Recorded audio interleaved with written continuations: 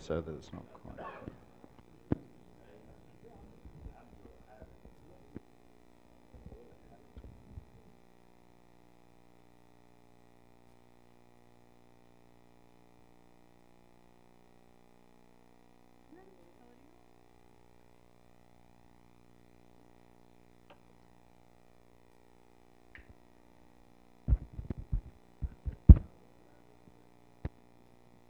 Assalamu alaikum.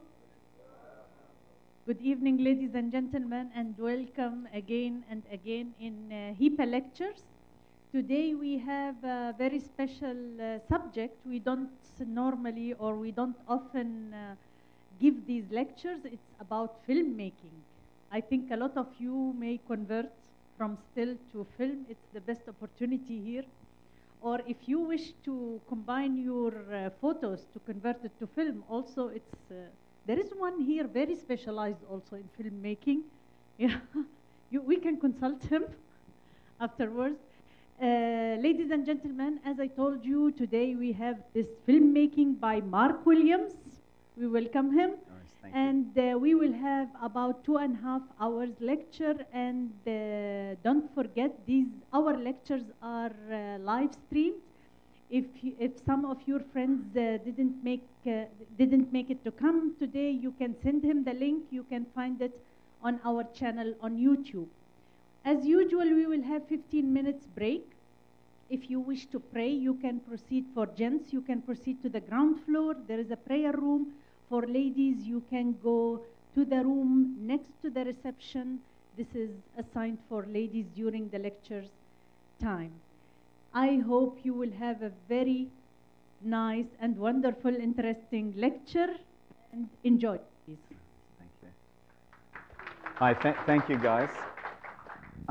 Just by way of introduction, I actually started my career as a stills photographer, as a photojournalist at News Limited in Sydney. I worked on a whole bunch of newspapers over there and ended up on one of the big broadsheets, and in 15 years, I think I shot about 9,000 assignments, and I got out of it just before it all fell off a cliff. I think anyone who's worked as a photojournalist knows how little work there is around now in photojournalism. I ended up in advertising, and then moving through advertising, I ended up in the creative department, and so what I managed to do was to get the kind of creative skills that come with how to develop ideas, and then also mix that with the technical skill of how to actually shoot pictures.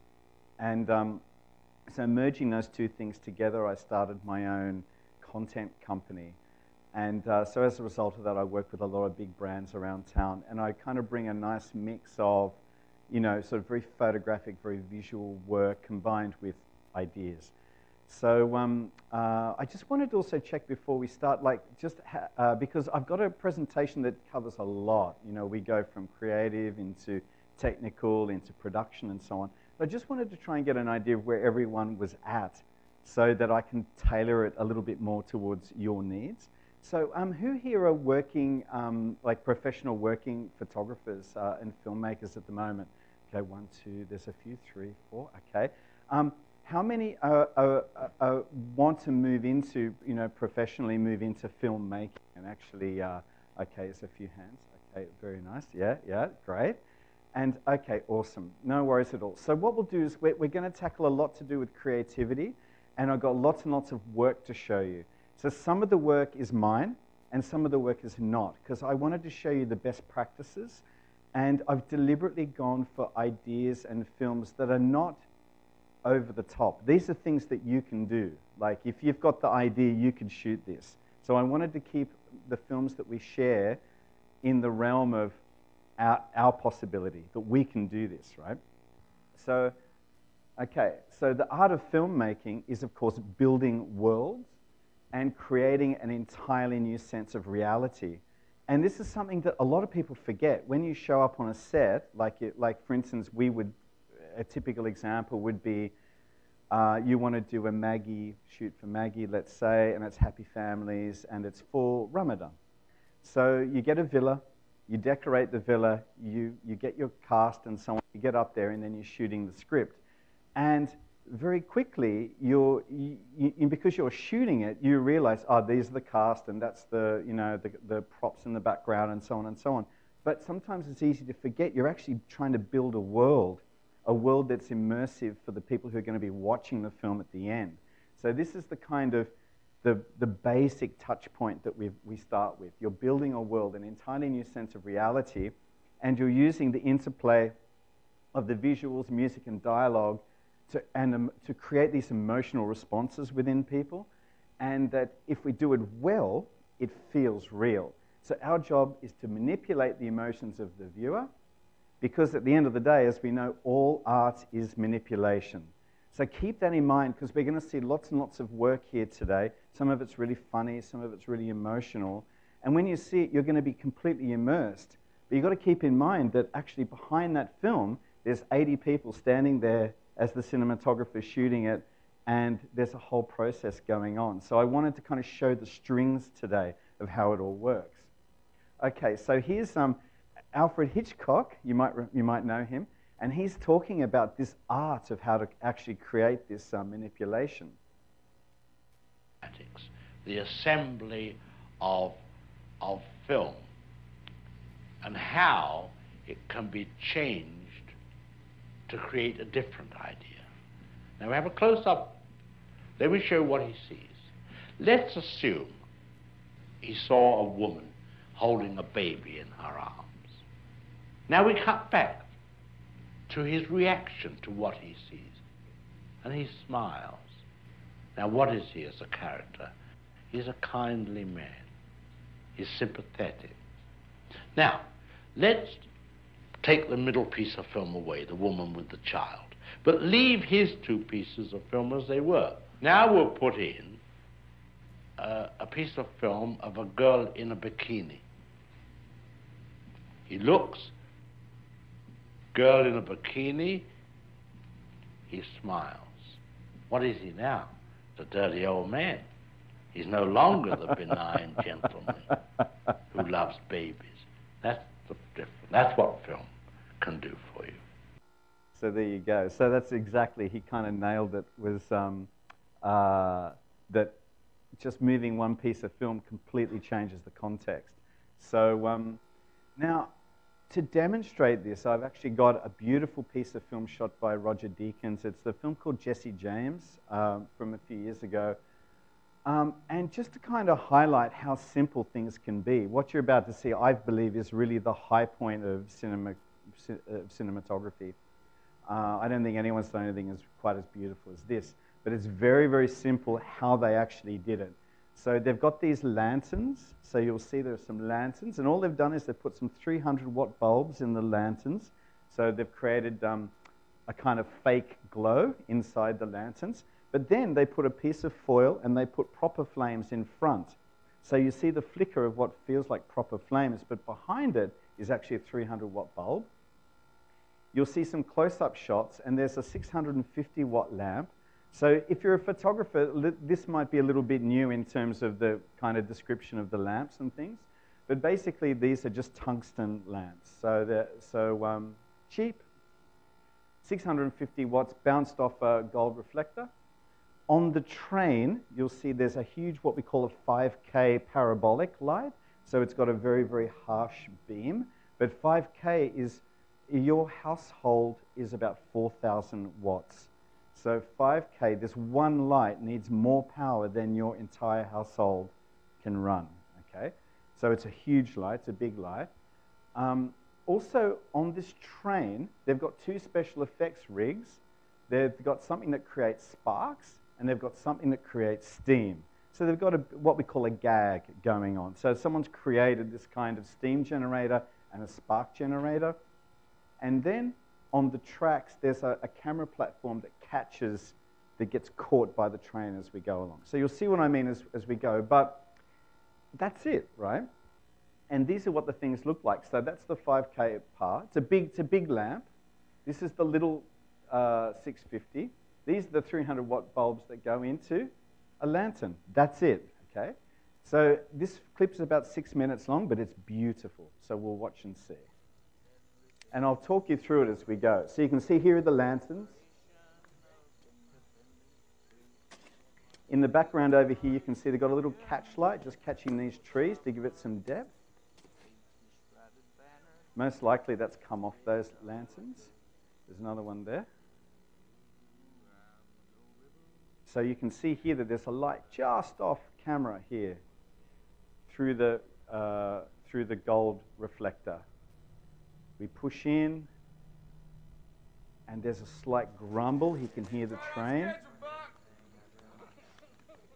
There's again the gold reflector off camera. Those fools are gonna trip and shoot each other and females. I bet you I can find them husbands if they do.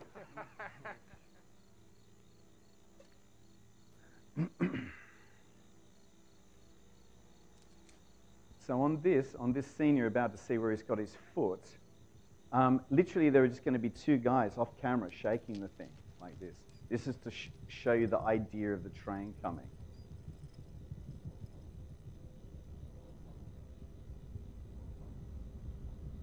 And we can just, there's a slow sort of build up of the sound, which I don't think we're really getting in the auditorium here.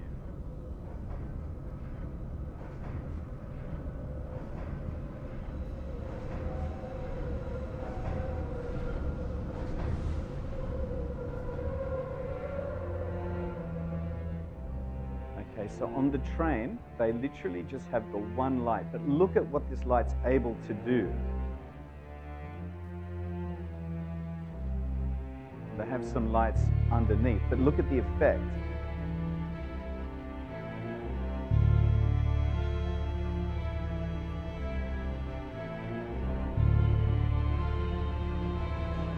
So you can see there's other lights catching the steam behind.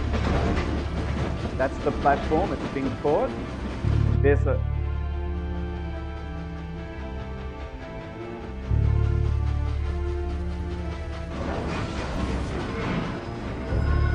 Okay, there's the spark gag going on.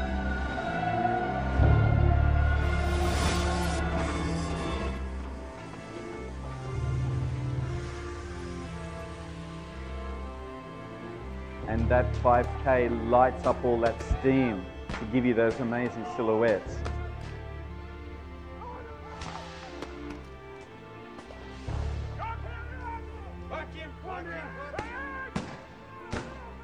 And cut. So basically, as you can see, there's a whole world that was built up there and you really get immersed in it. But seriously, it's just a bunch of actors. And there's a guy with a camera and there's a guy with a boom and so on. But that just shows you the power of what we're doing and how our job is to immerse people into this world. So we've got a bunch of decisions to make on actually how to achieve this. And in very simple terms, that these decisions all add up to embellish the emotion that we're actually trying to get out of the viewer. So for instance, the first would be camera movement. So for instance, obviously handheld camera work is very dynamic. So if you were shooting Saving Private Ryan, it's all handheld because you want it to feel really dynamic and like you're really in a war zone, for example. But a lockdown camera gives it's much more thoughtful and you know, sort of pondering. Maybe it's more emotional like that. Lighting, so obviously hard light on a face, it's intense, soft for gentleness. But one of the things you'll see a lot of in cinematography is that they like to light through things. So if you remember when the guys had the masks on and the light was cutting through the trees, this idea of lighting through, you know, leaves or windows or so on is actually one of the big conceits of film, where you can create this heightened sense of reality using what we might call mottled light in this case. And then obviously lens choice, you know, I mean, we're all photographers, right? So we know that the wider lens in close is more intimate, a longer lens further back is a little more detached. So it depends what you're trying to achieve. But it's the combination of all of these things. Now, but there are some typical advertising conceits that we use, for example, and now that I'm spell these out, you'll see these in almost every single ad. The first one's what we call overcranking, and overcranking comes from a term they used to use in the film days, where you speed the film through the gate. So the whole idea is that you're actually shooting at 50 or 100 frames, and you're slowing down the movement to add grace. And this is particularly, I mean, this is used in virtually every TVC that you'll see, but it's very good if you've got bad acting. So if you've got people who don't quite know what they're doing, slow it down and it just appears to be quite graceful. And if you think of the way shots work, you'll have a shot for, say, 3 seconds. And in that 3 seconds, if you're shooting at 50 frames, that's 1.5 seconds of real life. So actually you can get away with a lot by over-cranking as well. So it's a great way of covering mistakes. It's a great way of stretching time. Elements in front of the lens. I'm sure you guys have played with this. Old pair of glasses, plastic water bottles, prisms, you know, not so much. Split diopters are really the trick. So I have a whole bunch of split diopters that I use for this effect. Lens whacking, I'm sure you've tried all that, where you take the lens off the front of the camera as you're shooting. Tilt shift and lens baby, less so.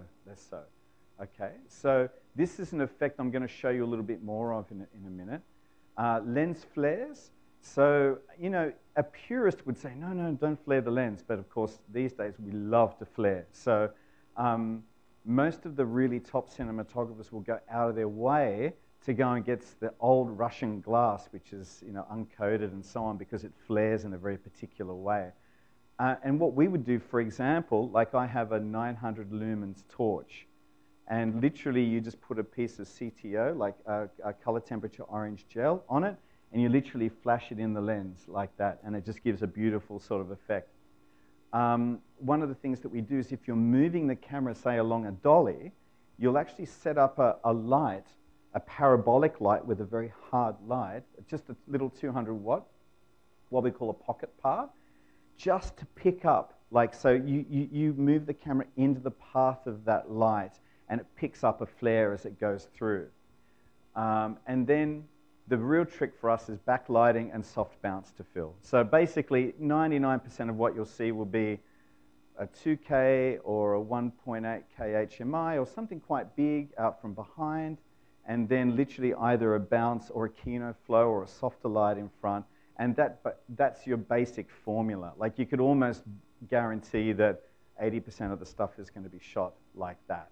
So these are a couple of the advertising sort of tricks that you'll start to see in everything that you watch now. This is a little video by a cinematographer I really admire. He's based in the Philippines, but he has a YouTube channel. It's called Kinetech, and he has all these like how-tos for cinematography. So he actually explores every single one of these in this little tutorial. So we'll just watch this and see what he's got to say.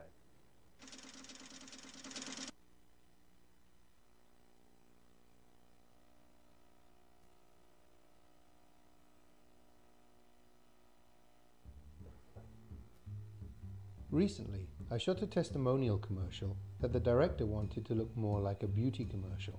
I have been shooting beauty for many years, so I took a few techniques and applied them to this shot, which was originally conceptualized as a basic testimonial. I lit the main subject with only one light. It was a backlight or separator. I used a 1K parabolic hanging directly above and behind her, but any Fresnel or parabolic lamp head would have a similar effect. Then I placed 2 reflectors either side to bounce the light of the parabolic back at the subject. This makes for a very soft light with few shadows. I used bleached canvas rags from the Kinetech DOP kit, but 2 polystyrene boards would be the most common way to achieve this type of soft bounce. Because the bounce light was such a large area, it reflected in the talent's eyes, creating quite an obvious eye light. I find eye light very important in classic beauty shots. Without it, eyes look dark and non-expressive. As it was a testimonial, and we wanted direct contact with the audience, we framed the talent at center.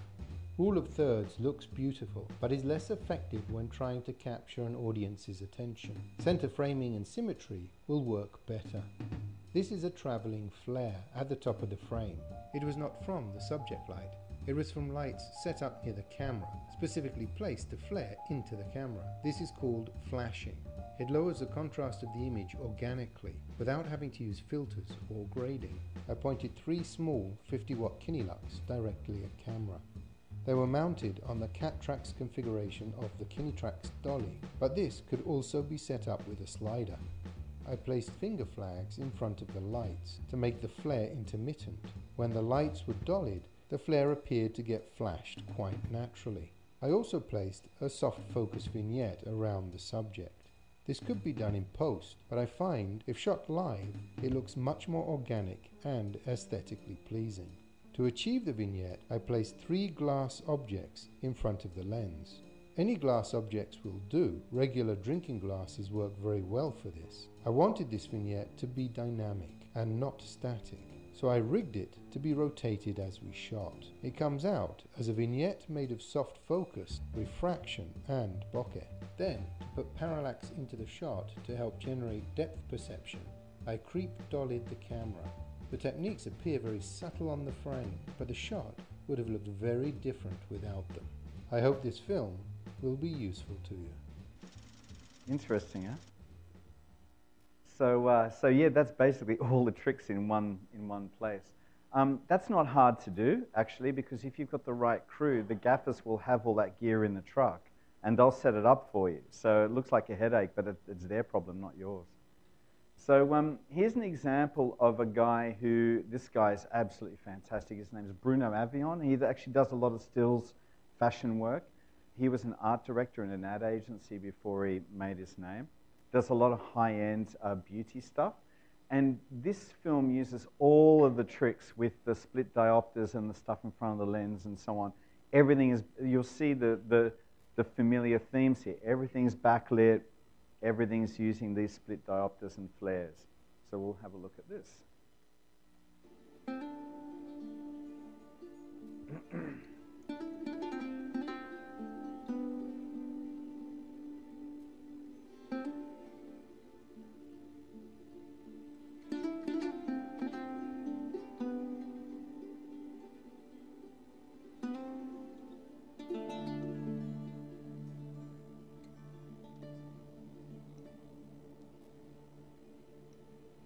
Lots and lots of cuts in this film as well. And if you saw each of these shots independently, you might think, it's okay, it's not great, but it's the effect of them all together.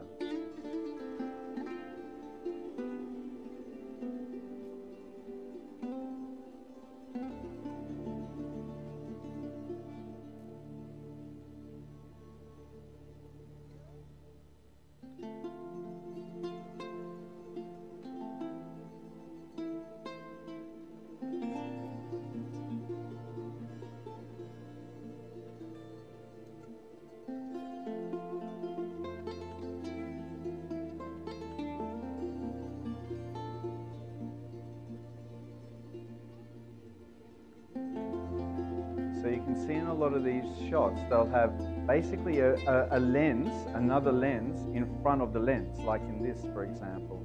And it's either tilted or it's so thick that it creates a completely different focal length and focus for that area. So it gives this nice kind of out of whack sort of look.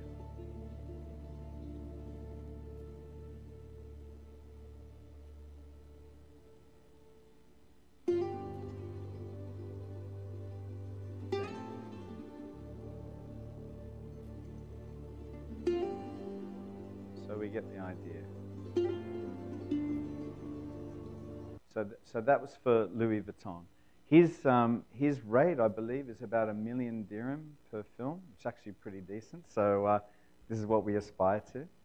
Okay, so but we're not in that world. We're in a completely different world. So what I wanted to do is to give you a bit of a walkthrough of the advertising process and the creativity and so on. And it all starts with the truth that people watch what interests them, and sometimes it's an ad. And sometimes we forget this because people immediately think, oh, it's an ad, no one's interested, they just skip through. But if you do your job properly and it's interesting enough, people will stick around and actually watch it. What interests them? Of course, uniqueness, impact, and insight. Now, uniqueness is all about being fresh and being a little surprising. And this is the kind of holy grail for us, is, you know, the idea of being surprising and fresh is, it's really hard because everything has kind of been done, you know. And one of the problems that we face is that as filmmakers, when you're looking for references, we automatically look for other films. And this is where it's very hard to be fresh and surprising, because if you're talking about, oh, there was a Martin Scorsese film and they did it like this, well, it's not fresh and surprising because he did it, you know. So the whole thing is you have to look outside your comfort zone So you have to look at stills, you have to look at music videos, you have to, you know, it could be experimental art or performance art. I mean, the sculpture, I mean, there's so many different ways that you can approach it. But the idea is you don't look at other things that are directly the same as what you're trying to do. And this is like kind of 101 error that a lot of young advertising creatives do. They just look at other ads. Impact. So funny or emotional. It's basically funny or emotional. If you want to create the two categories, most ads are either in one or the other, or they've got relevance and information behind them, and there's a cool insight. And insight is actually where we're going to begin, because insight is the kind of heart and soul of really good work. No matter what work you do, insight is everything. At the end of the day, they don't care about your creativity. They just want sales. And sometimes as a creative person, we really forget this because we want to get out there and do all these tricks and come up with a really cool piece of film. And if I hadn't told you that that was a Louis Vuitton film, would you have known? You know? So yeah, so it's like, well, did Louis Vuitton just waste $1 million dirham on him? You could argue that they did, right? Like, you know, this is the argument that happens all the time in our industry. Because they're not buying the drill, they're buying the hole. And this is the old sales analogy that we use. So they don't want the drill, they don't want the creativity, they want the result. Okay, so we should be redefining creativity as ideas that are engaging, but also deliver a clear brand message. Okay, so I'm kind of delving into the world of advertising here a little bit to kind of give you the foundation of how we move forward. Now, within organizations, you have two guys, like for instance, I do a lot of work with, say, Unilever, for example. They have a whole department of media buyers, and those guys are judged on what they call engagement. Brand managers are judged on recall. These are two very different things. So engagement is how immersed that viewer was in the work. Recall is whether they can tell you about the product and, you know, what it was offering and what the point of the communication was. Now, for us as consumers, too much brand just really turns us off. If you're on Facebook and you see an ad and immediately you know it's just an ad for a car or a washing powder or whatever, you've flicked straight past it. On the other hand, as we've just noticed, not enough brand is actually a waste of money. There's not enough recall. So this is the kind of world that we live in as commercial filmmakers, is we have to bridge both of those things. Okay? Now, the most effective communication in how we work is single-minded. It's one simple idea. That's it. So often the clients will say, hey, we want to show that it's the bigger pack, and we want to show that even kids can use it. Oh, and we need to also show that, you know, it's for night and day. And then and it's, whoa, hang on. You know, suddenly they've got 20 things they want to say. You need one thing well told. And it needs to have an insight that gets you as a viewer going, oh, okay, I get it, like this. So, as we said, insights. Now, I'm going to share plenty of examples of how we arrive at all these. Insight, single-minded proposition, and that all tips into what we call the big idea. Okay, so we're going to see plenty of these now. Now, this example I'm about to share with you is a very funny piece from Saatchi & Saatchi in New York. The insight was that even a small coffee stain calls attention to itself. So we've all worn a white shirt, or, you know, especially with kanduras, you know, you get one tiny little dot on there and it just bugs you all day, and you think everyone's looking at it. Now, the single-minded proposition is that stains are so distracting that they actually compete for other people's attention. And then you would brainstorm that, and you would kind of go, okay, well, what's the worst situation, you know, that we can think of where you'd have a stain on your shirt? And you'd brainstorm that and kind of work out, well, would it be a wedding, or is it like a date, or, maybe it's a job interview. Then, when do we really need people to focus on what we're saying? Because this is all about distraction, right? So then you'd be thinking, oh, it's got to be, maybe it's a job interview because you want the guy, you want to sell yourself and you want everyone to believe that you're right for the job and so on. So the big idea is talking stain, okay? Well, you know, I'm an organized person, somebody who does not leave details out. I'm actually very, very good with groups. Group work. I've surpassed all my goals in my previous position, my prior job, and your competitor. My personnel and me have surpassed their own goals. Simple, huh? Get famous at mytalkingstain.com. We're going to watch this again because I think the beauty of this spot comes in there's two things. It's beautifully cast, like this guy is great because he's this hapless, very likable guy. You know, so if you're casting a film like this, if he's too handsome, then you don't really relate to him. You want a guy, the underdog guy, you can kind of get behind, you know. So the casting was really important for this. But more importantly, it's the guy's eye line. It's the interviewer's eye line that's kind of funny. And he does that little flare with his eye that's really, really funny. So it's very nuanced, right? So we'll look at it again and we'll see what they were doing. And just watch the direction now. So we establish... Well, you know, an organized person, somebody who does not leave details out. I'm actually very, very good with groups. Closer. I've surpassed all my goals in my previous position, my prior job, and your competitor. That's the eye line there. That's the tilt of the head. That's their own goals. So there you go. So there's actually a lot of nuance to get that right as a piece of communication. So the idea is really funny, but the execution is great, and it was beautifully cast. But look, it's two guys in a room. I mean, it doesn't get easier than that, does it? So, but again, they had a great idea. And I mean, any 15-year-old kid can do that on After Effects these days too, the idea of the talking stain. Okay, now, in the old days of TV, you used to have these 30-second spots. We still do. It's still a relic of those times. There was 22 seconds of story and 8 seconds of sell. And the whole idea was that the brand would entertain you for that period of time, and you'd accept that because it's kind of cool and funny and all that. But then they get to the point and they sell whatever it is that they're going to sell to you. So there was a kind of a transaction that sort of happened when you were watching an ad. But today, of course, social media has changed this altogether because just no one cares anymore. If you detect it's an ad, you're straight off the thing. So this idea of having the 22 seconds of fun and games now is no longer relevant unless it's something really, really fascinating, which we'll get to. Engagement on Facebook is less than 3 seconds. So if you want to promote a business or an idea and you take a sponsored ad on Facebook, good luck, because it's 3 seconds. And viewers aren't even stopping scrolling these days. So imagine, everyone's in a dilemma. How do we produce work that gets in front of viewers in the right way? Because you've got 3 seconds. As I said, unless there's something that's really clever about it. This one of my favorite ads of all time. You don't have to come from India to get this. India really have a amazing depth when it comes to comedy. So we'll watch this and see. But the reason why I'm showing this to you is because it sucks you in. So you're in. It's an ad. It sucks you in.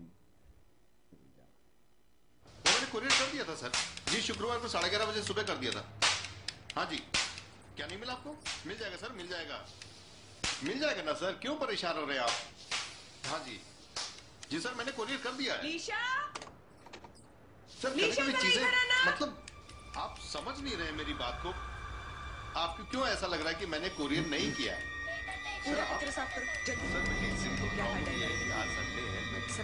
Sir Sunday को मैं कहाँ जाऊंगा आप बताइए मुझे Sunday को कौन सा कुरियर वाला खुला रहता है सर आप बताइए मुझे सर मैं अपने आप को आपकी जगह रखकर देख रहा हूँ लेकिन सर आप मेरी बात को समझने की कोशिश तो कीजिए सर एक दिन का तो सवाल है आप सर आज संडे है कल मंडे है मैं सर आप अजीब तरीके से बात कर रहे हैं सर तुमने बाहर के कपड़े निकाल दिए जाओ जल्दी निकालो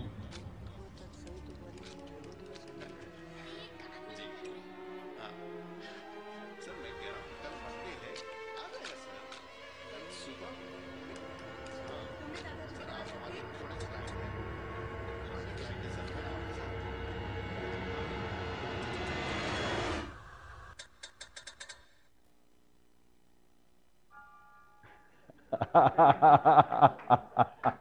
Genius, huh?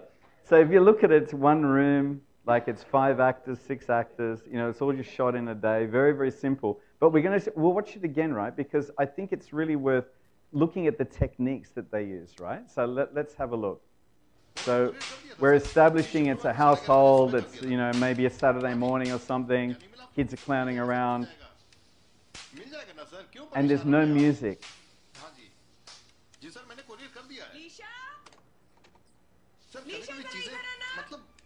Okay, now the music starts. We know something's wrong. So it's very clever in terms of sound design. And it's that music which kind of grates, so you know, uh-oh, there's a problem.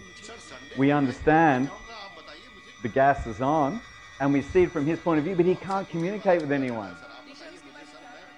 So what you see through the ad, everything gets closer and closer and closer as well. So it's his point of view. So we keep coming back to him. And just watch, everything starts to creep in closer and closer. Closer on the kids.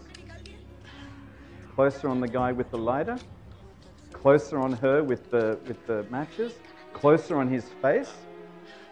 Again, closer. Closer again. Closer again. Music's become much more intense. Closer, closer. There you go. So it's that you can see the build-up, and the build-up was very cleverly done by the way that we've evolved it from shot to shot. We get closer, closer, closer, closer to the action. Okay, so that ad's intriguing enough to hold our attention because we're in the moment. They're not selling us anything at that point, and it's at the end where you're like, oh, okay, tension, get it. But this is the viewer brand transaction that we're talking about. So there's a payoff, right? Okay, so there are 3 basic approaches as we were talking about before. There's the emotional approach, the kind of entertaining approach, and then the educational approach. And I wanted to share with you 3 different ads that really sum up each of these beautifully. And again, all of these are very, very simple that we could do these without too much effort. They're not big budget spots. This is, now, this needs a bit of preamble because seatbelt safety is a big problem in every society. And the traditional approach to seatbelt safety was always to show car accidents and to show death and all this kind of thing, to scare people to wear the seatbelt. But it's also known that these don't work. Like, people become very numb to them and they kind of zone out.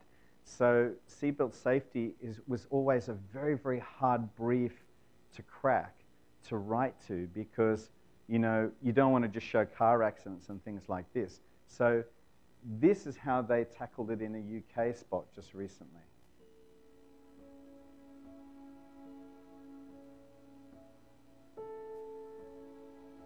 Slowed down camera.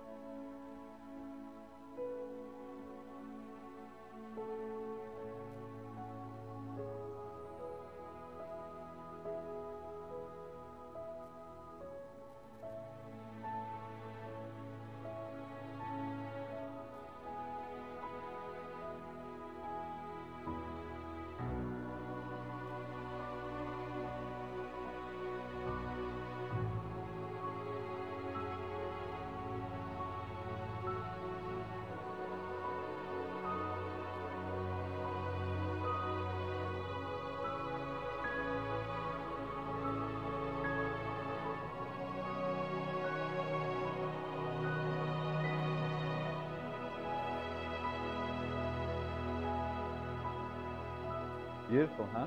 3 people in a room. And there was one effect shot in that. That's it. But obviously the emotional idea is that you're a family, you know? So they've really tapped into that very beautifully. So this is where your ideas have to really stem from, are these truths, you know, that somehow we know that if someone in our family dies in a car accident, it's a terrible loss. So to involve the whole family in that way is actually very powerful. Okay, educational. I throw this one in. This comes up on my YouTube feed all the time, and it was driving me crazy. But then I watched it once, and I thought it's actually very, very clever, because this is an educational approach. And what you'll see here is they're telling you all about the product all the way through the ad. Just watch and see. I am... That's stupid. Okay, I'm honored Jake made the mistake of letting me speak at his wedding. Okay. That's when little Jake realized he had made his ghost costume out of his mother's wedding dress. Jake had a few relationship disasters. Jake had a series of relationship mishaps. Jake became convinced that his love life had been cursed. That's still great. That dress had cursed his love life. So, if you are single and superstitious, maybe you should try cutting some holes in your mom's wedding dress. Because Jake told me himself that he feels like the luckiest guy in the world to have met Eva.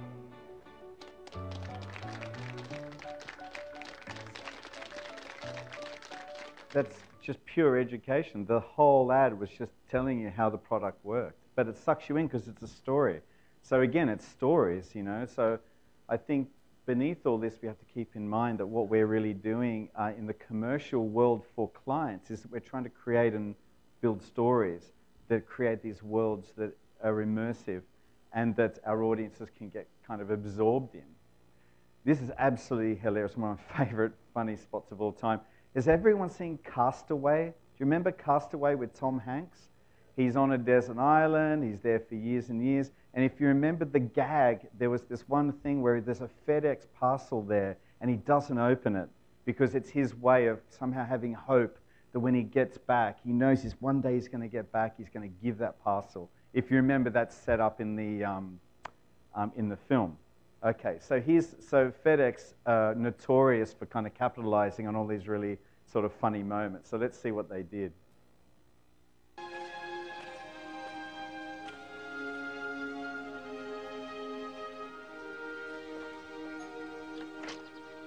Hi. Hi. I've marooned on an island for 5 years with this package. And I swore that I would deliver it to you because I work for FedEx. That's very admirable. Thank you. Hey, but by the way, what's in the package? Nothing really. Just a satellite phone, GPS locator, fishing rod, water purifier, and some seeds. Just silly stuff. Thank you again. You keep up the good work.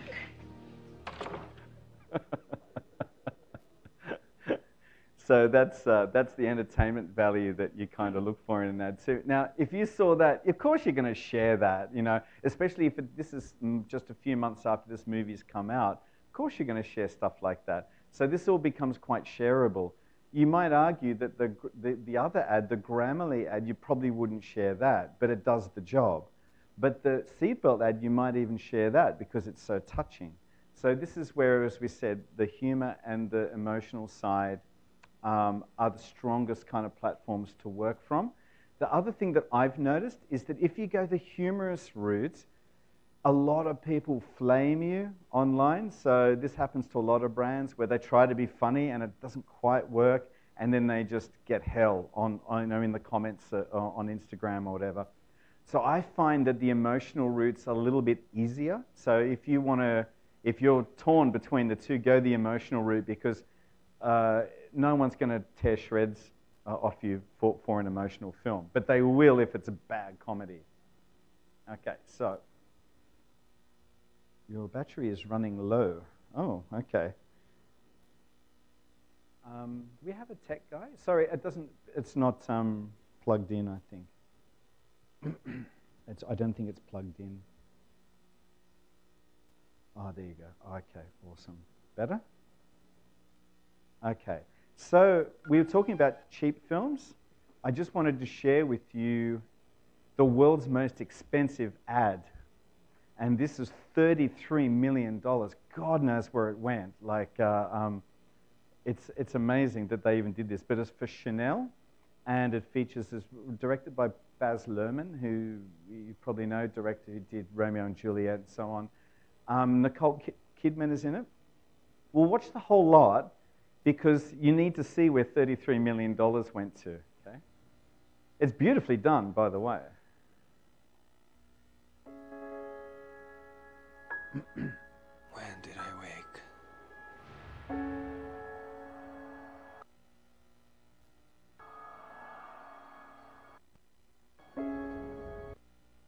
Oh, how sound. I must have been the only person in the world who didn't know who she was. The world's most famous denies too much pressure. But my world would never be the same again. Drive. When she came into my life, It's beautiful up here. Everything seems so peaceful. who are you? I'm a dancer. I love to dance. It didn't matter. I knew who she was. To me. Come away with me. I love you. You must be there tomorrow. I don't care about tomorrow. It's the right thing to do. No one can steal our dream. No one. Goodbye. And then she was gone.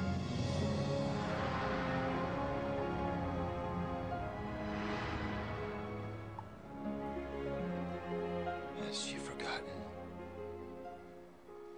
I know. I will not.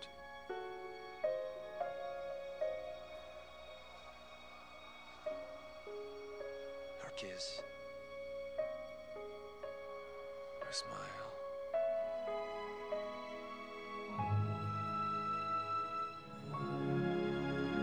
Her perfume. There you go. So $33 million. I wanted to share that because this is not our world at all. Like, we're here because we need to be producing great content or great commercials, actually on low budgets. And so most of the time you'll see that you can achieve with a low budget anything that you can do on a higher budget as long as you're clever. Bigger does not mean better. And I'll show you two examples.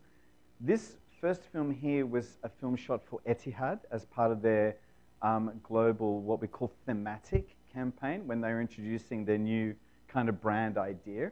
And the whole idea is it's a split screen thing, and we're seeing these kind of different realities kind of merging together. So the whole idea is that, you know, the world is this big place, and here are these, something happening in Africa and something happening in New York, and somehow we can bring it all together, you know. So that's the kind of the basic concept behind it. So let's have a look. It's beautifully done. You've got to remember with films like this that every single moment in these films has been created for the film. They've had to cast every single actor. They've cast every single actor. They've thought about and planned every single moment. Beautiful things. The world abounds with many delights, magical sights, fanciful flights, and those who dream on beautiful nights dream of beautiful things. Beautiful days for sunshine blazing, beautiful skies and shores. Beautiful days when I can gaze in beautiful people like you. Okay, so that was a $2 million film there. And as I said, every single shot was crafted, planned, cast, you know, art directed, and so on. This film is the exact opposite. It's a fella who was sent off with a line producer in each, or a fixer in each location. He spent 5 days in each place and basically put together a film. This actually predates the Etihad film by quite a long way, actually. So let's check it out. So it's basically one kind of director DP guy with a 5D. You'll see lots of time lapses in this. The music is just premiumbeat.com or Audio Jungle, one of those things.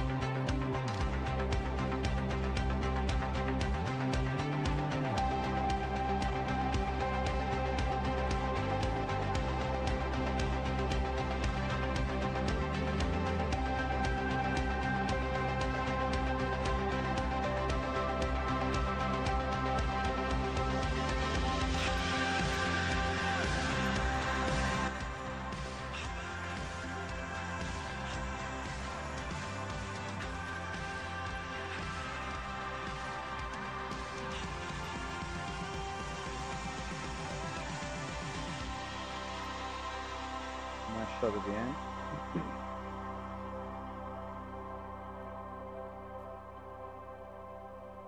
Okay, so they kind of serve the same purpose, as you can see. The Etihad film was 2 million, the other one was 25,000. So just to put it in perspective. So that was kind of my estimate, thinking, okay, his day rate, he's 5 days in each place, a little bit of prep and so on. So now, this brings us to the law of diminishing returns, because additional time, effort, and money does not yield exponentially better results. There kind of comes a point where you can keep spending, but nothing gets better, right? Now, at the end of all this, as we said before, it's all about the idea. So the main problem that I think we face, especially when you're first getting into filmmaking, is that because you tend to just be able to get whatever work you can, you're probably going to be working with clients and agencies who are not really idea-focused.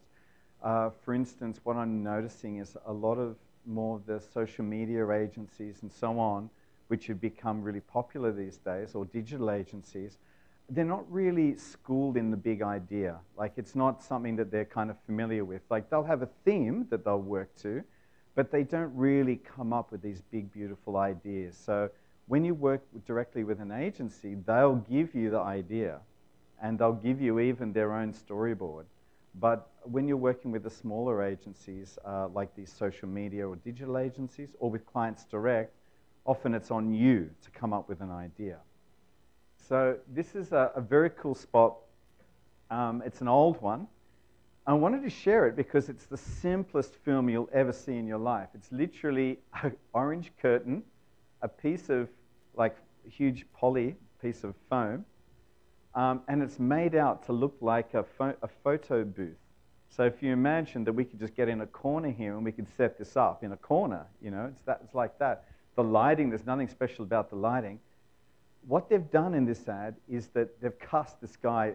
This is masterful casting with this guy, as you'll see. But the other thing is it's one continuous shot, okay? So what you need to keep in mind is that this has been done probably 15 or 20 times, take after take, and what they've worked out is the timing points for each of the things. So there'll be a guy, the director or the first AD, in one instance, over the shoulder of the cameraman going, 3, 2, 1, okay, look down, okay, right. 3, 2, 1, look back up.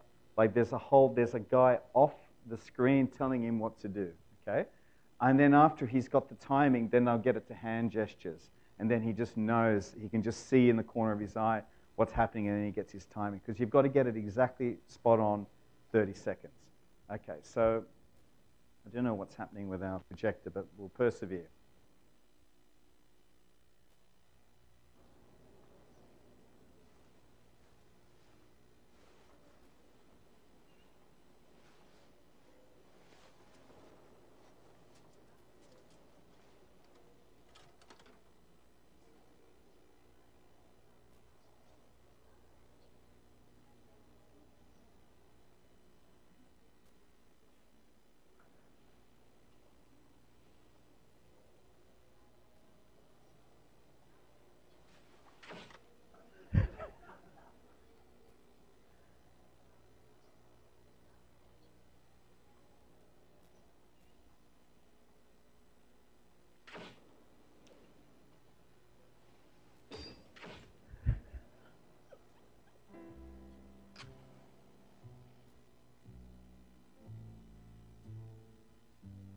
Happiness is a cigar called Happiness is a cigar called Hamlet. Now, these ads were famous because, so the idea, the insight was, look, if everything else has gone bad in your life, it's okay, you can sit there and have your Hamlet cigar. This was the thinking, right?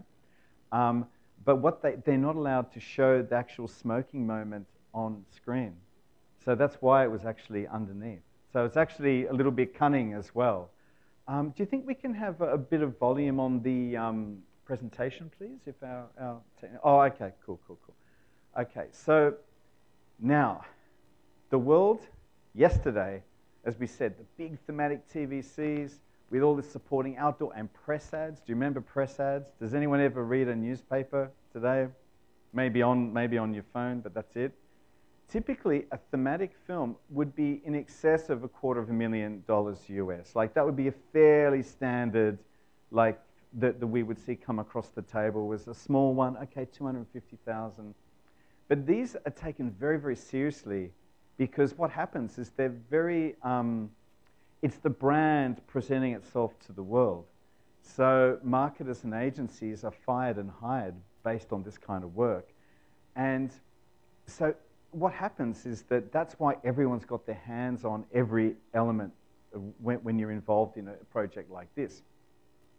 I'm going to show you a film which has the dubious honor of, it won tons of awards, this thing. It's from Dubai, but the marketing, I heard the story I've heard, correct, I don't know if it's 100% correct, it's all hearsay, but the story I heard was that the marketing director that commissioned the ad was fired because of the ad, right?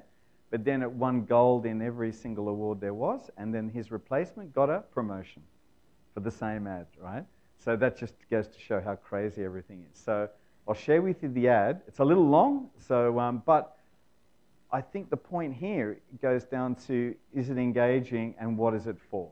Okay, let's check it out.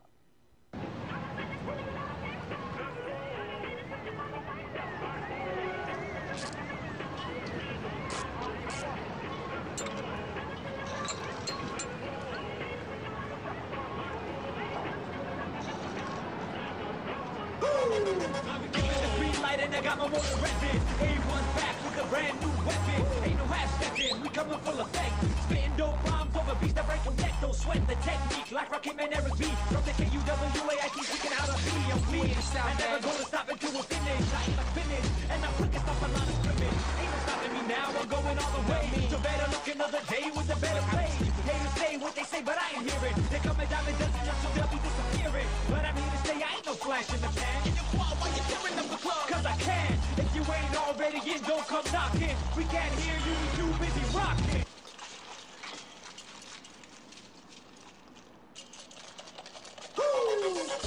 Drop it, roll to the flow. Keep looking around. You see me don't go. Let's begin the show with the lyrics I blow. Dance to the B-Y, to the O. I'll be pulling up trees directly from the roots. Got me when I get in and blowing up the roof. Tying up my suit, putting on my juice. Yeah, ready to roll. I got nothing to lose.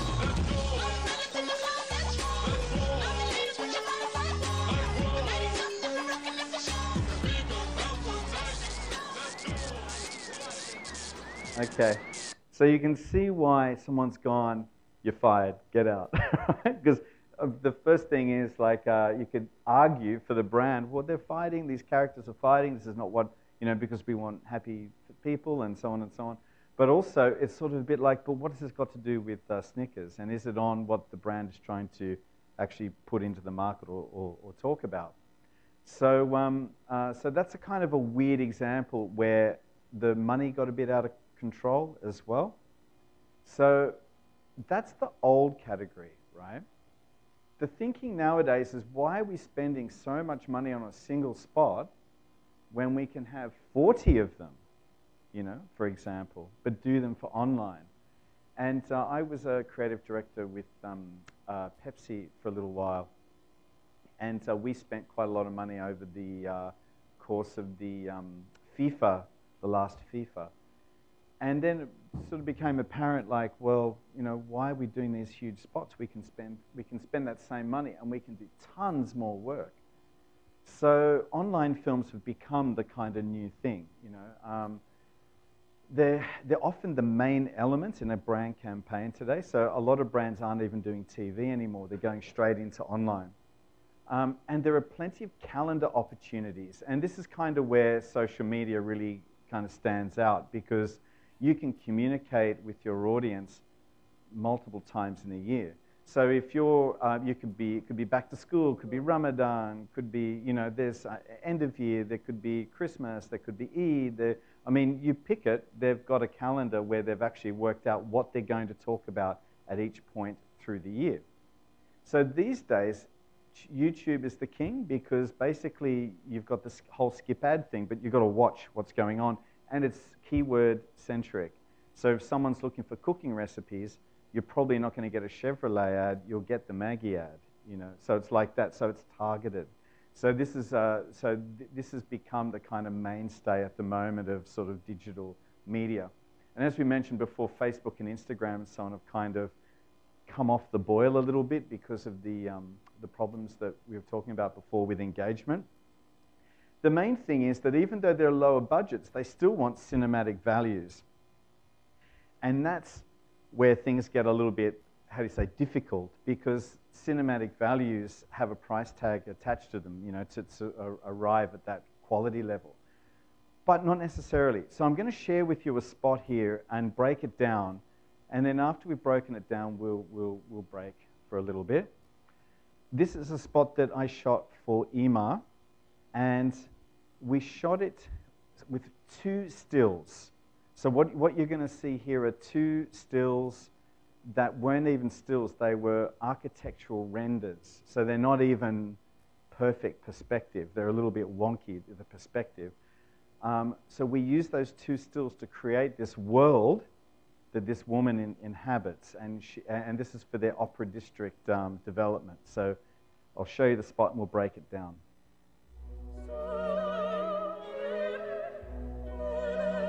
There's one still.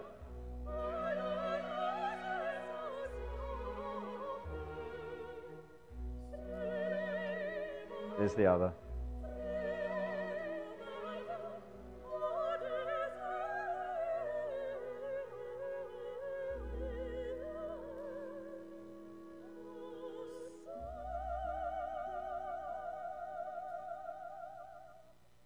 Okay, so it looks like she's actually living the high life, but the thing wasn't even built.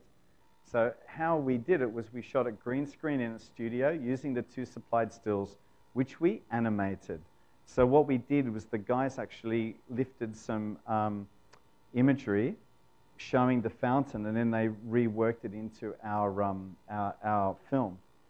And the breakdown of the whole thing is that the total production for that would have been around $30,000, because we had the model, the dress, hair, makeup, then we had a prop master and the props, which were basically the little eyepiece and so on, and the jewelry, studio lighting and catering, never forget catering, crew, gaffer, spark, camera assistants. There's quite a lot of people on set, actually. The compositing and animation happened later, and then there was one royalty-free track, which took days and days and days of searching to find. So So basically what we did was we had this still, and we shot our model in each of these green screen. So the process we used was that when we analyzed the still, we thought, all right, it looks like it's probably a 28 mil or a 21 mil. I can't remember now. It's up a little, it's a little bit elevated looking down. And so we set up our camera position to kind of copy the perspective of the still, which was, as I said, an architectural. It wasn't even a proper still. So for us, you can even see all the angles are really wonky, you know. So we then worked out, we marked out her spots to walk and stop, and she was all shot green screen. So she would walk in and stop at that particular mark. And what we did is that anyone who shot green screen, and I'm sure you guys are doing a lot of compositing work anyway, it's just a hell of a time getting it right, because you get any green spill and it's very, very hard to remove. And actually skin tones have a little tiny bit of green in them anyway, you know, so if you get green spill, it's very hard to manage. So what we did is we had our compositor on set with his laptop, and every time we would shoot, we would then take it, transcode it. We shot red raw on this one. And then we would actually do the key and see if it keyed okay. So the keying is where you remove the green. So we did this maybe 5-6 times before we got this one correct. This was our first shot. And then once we kind of knew what our intensity levels were for everything based on that particular setup, then the rest of it was kind of relatively easy. So she's on a green screen. She walks in and she stands there.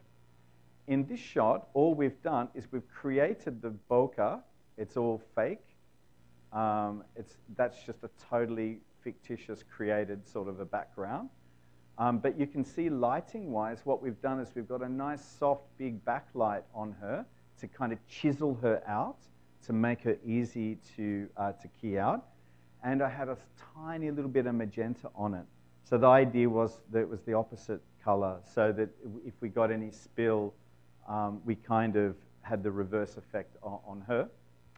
Then we had what we call a gem ball, which is basically a big china light just in front of her, which gives this beautiful, soft, kind of very sort of feminine sort of lighting. And that was it. And there was a poly, like a poly underneath. I think you can see in the eyes there, we've just got the gem ball above. Okay, so similarly here. So these two were at the same setup, but they represented different parts of the storyboard. The table was just a table that we had in the studio, and this was the prop that we spent days and days looking for. This was the other still. So again, we fix the angle, we work out the angle, and we just get her to walk in and hit the mark and hold the thing up like that. This close-up was basically a blow-up of that. And then, as we said, this one was a totally fictitious background that was just created out of nothing.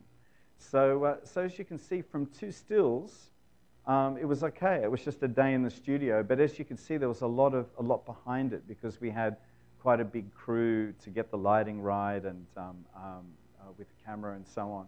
And matching was quite tricky. Okay, so this was just a rundown. I think I've been through all that. I used the 85 for the close-ups, the 35 over the shoulder, and the 21 for the wide stuff. And it was all shot at 50p. But what happens is when you shoot green screen, you've got to be extremely careful not to get any motion blur. So if you ever shoot green screen and you slow it down, you have to slightly overcompensate on the shutter speed. So you normally go double the frame rate, but just a little bit more just to help you. You don't want any motion blur. We had the VFX guy on set, as I mentioned. And when you do green screen, you have to shoot at a very deep bit rate, like the color. You have to have 16-bit RAW or at least 444. You can't shoot just with standard video. You're not going to get the effect you want. It's not going to key cleanly. The animations were all just created, and we put mirror reflections on the windows as well. There was a lot of art actually in the compositing. So we created these mirror reflections just with blended layers. And everything was kind of faked. So all we did in the grade was we channeled everything into these warm skin tones so that you just got this gold and black kind of a look. And we desaturated everything else. So basically, the reference for this was a Chanel ad, which was just black and gold. So that's what we did there. Now, I think it's a good time for us to take a break, have a coffee, relax for 10, 15 minutes. Plenty more to come. We're going to be doing more breakdowns and looking at a lot more ads and so on. So we'll take a break now, and we'll come back in 15 minutes? 15 minutes, okay.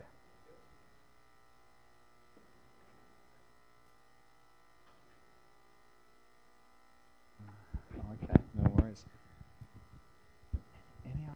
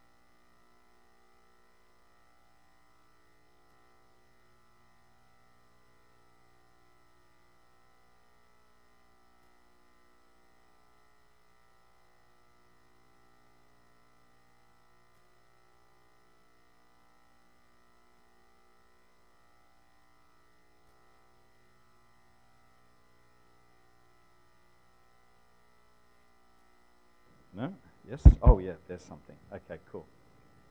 Okay, how are we going, guys? Everyone's all right? Had a stretch? Okay, so we'll just slightly summarize a little bit of where we've been. As you know, we were just talking about how to create commercial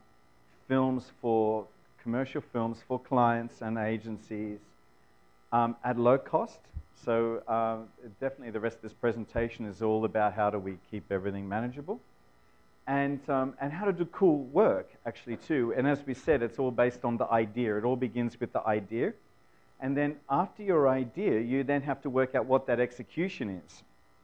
Okay, so, and this is where, if you're a good filmmaker, you've got a bit of a technical head. So often what happens, like a director won't know too much of the technical side, but I would challenge that in this day and age, a director who shoots, being technical is a very, very good advantage to have. And that segues very nicely into the next slide. Okay, this film, are we switched on for sound and everything? Okay, this film is an old Saatchi & Saatchi film from the 80s. It goes back a long, long way. My managing director, I was at Saatchi & Saatchi back in the day, and the managing director said, quote unquote, this would bring a tear to a glass eye. It's a very, very moving film. And it's very simple in the execution, but just check how impactful this is. Okay, you ready?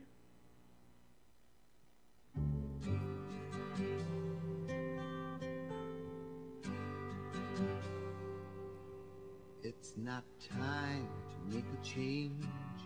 Just relax, take it easy. You're still young, that's your fault. There's so much you have to know. Find a girl, settle down. If you want, you can marry. Look at me, I am old, but I'm happy.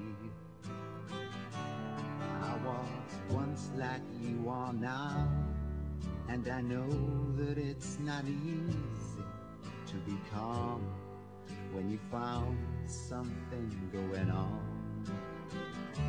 But take your time, think a lot, why think of everything you've got, for you will still be here tomorrow, but your dreams may not.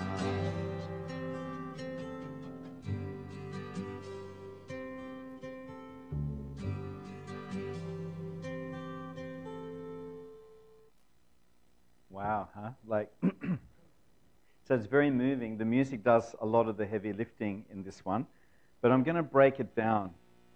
Okay, so what we've got, I've broken down each individual shot so you can kind of see how this all stitches together.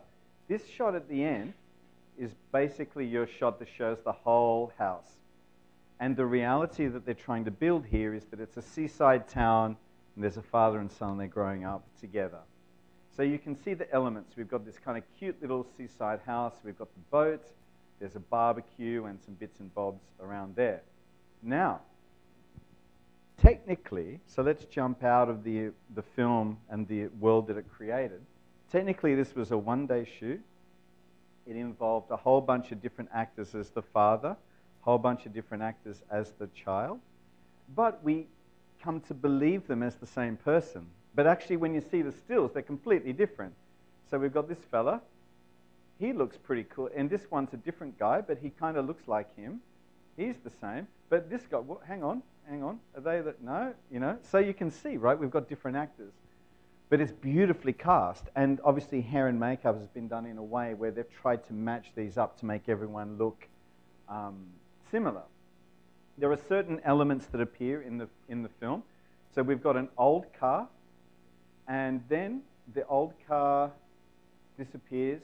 There's a slightly newer car in this one, for example. So the props guys have got a bunch of old cars. They've gone, right, we need an old 60s Holden in this one, and this one we need a 70s Holden in this one, okay? And then that's what they've done. The props-wise, we've also gone from the barbecue to fishing to rowing to surfing And these things represent what the kid would do growing up as well, you know, like a 6-year-old kid might not be surfing, for example. So, so the whole idea is they've kept a kind of a internal logic as to what they've done with in each frame, okay? But basically, they've built a different reality for each shot. So we've got the original one, which is obviously late 60s, then we're in the early 70s, and you can see from the grading, you can even see what they've done here. So you can see there's a kind of a Kodachrome look, like kind of Polaroid-ish, sort of washed out sort of a look. It looks like it's come straight from a photo album, and the whole idea is they've changed the look. This has got more magenta, this has got more blue, this is, you know, more desaturated, again, more yellow but desaturated, and then, you know, again, the look changes from shot to shot to give you the feeling that these are like little handy-cam shots through the years, okay? But it's all just shot on the one camera, but this is all done in post. So they've created this reality where you've got all these different actors with the kids and so on, and they're different props, and then it all amounted to that film. So it's actually very, very clever. So again, it goes back to that idea that we're building worlds here, you know, and that we've shown the passing of time really beautifully, and when it froze into black and white, we get the idea. Okay. So as you can see, on a shoot like that, you need 7 sons, 5 fathers, 3 cars, 2 boats, barbecue, life jacket, all this sort of thing, various wardrobe changes, and then the Cat Stevens song, that would have cost an absolute arm and a leg for sure. Like, I'm just guessing at $50,000, but I think it'd be more than that. So the rest of it's actually fairly straightforward, but you can see how they've created this world. Okay. Now, when we get our brief, so someone's given you a brief, we want to make a film, but we have no money, or we have no talent, or there's something missing, or whatever. There's a weakness in the brief, okay. There's this old saying that you make the weakness in your brief the creative jumping off point. And this is something that is so, so, so true. So, because often you think, oh, there's no talent, we have to just use the people from the client's office, or we have to, whatever the problem is, right? There's no location, for example. There's always a weak something or other, right, to your brief. That becomes your creative jumping off point. So no talent or locations, for example. Write some great copy based on a solid insight.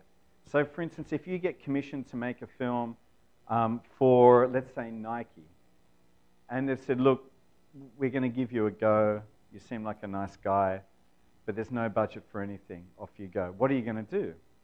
So in this instance, well, what you would do is you would get a great copywriter, someone who's got beautiful copy craft, get them to write a very beautiful thematic piece of copy, and then you just get a wheelchair out, sit in the wheelchair with a camera, and we could do it in the back of a car, like pop the back of your car open, sit in the back of the car, and watch what happens next. I'm sure you've seen this film before.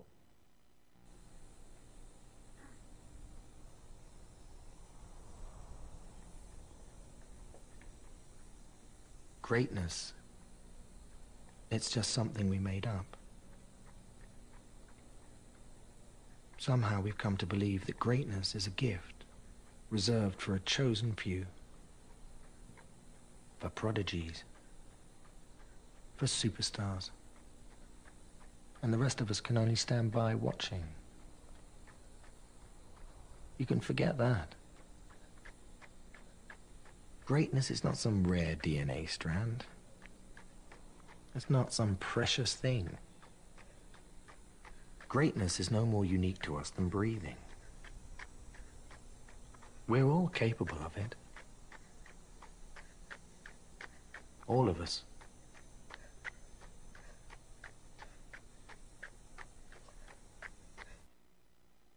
So that film got millions and millions of views online organically because people could relate to it, you know.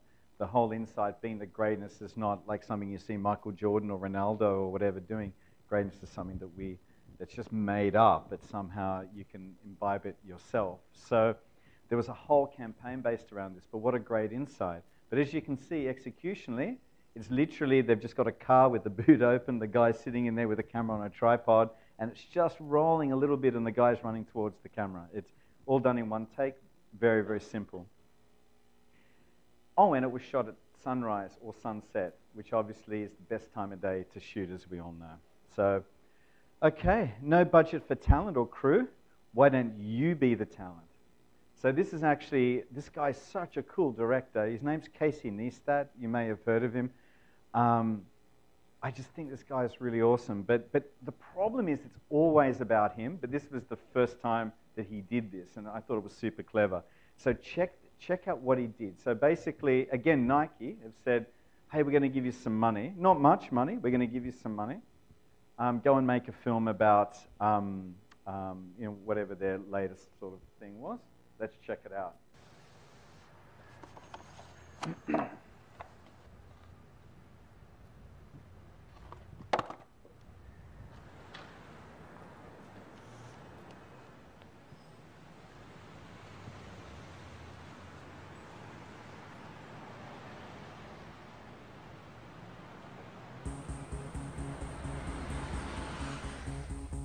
So already you get the idea, it's quite rebellious sort of a fella. Definitely make this flight, but we're cutting it close. So far the trip is off to a fairly irresponsible start. And so it begins.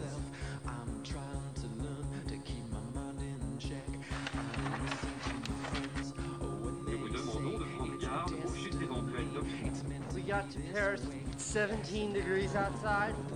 The airport, Yeah, welcome to Cairo. This film was shot with a little Canon C130, tiny little pocket camera, and that's all he used.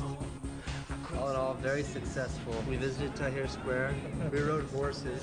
Max almost fell off of his.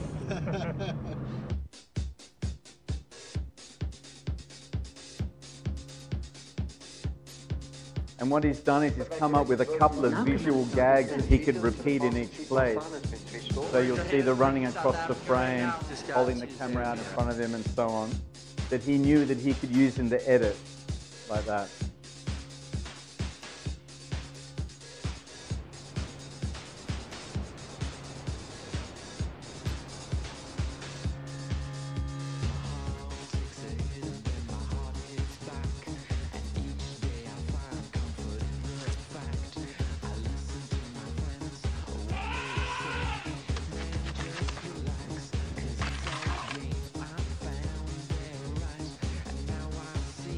Stuck in Nairobi. We're at the Vatican right now. We're leaving Rome, renting a car. The trouble is all of the street signs are written in squiggly lines. Back in Doha. Our flight board's 2 minutes ago. We're in Bangkok. We have a terrible taxi driver. Hey, Swanee. What's up?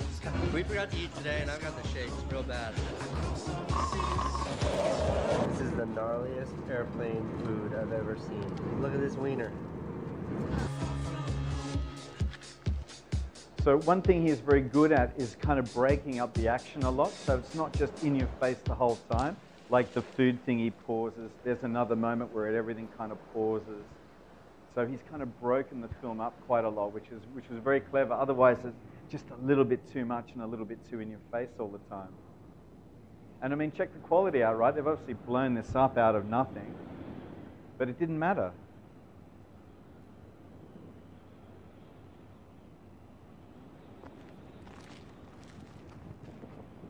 So the music's all gone down. Again, changing gears, you know?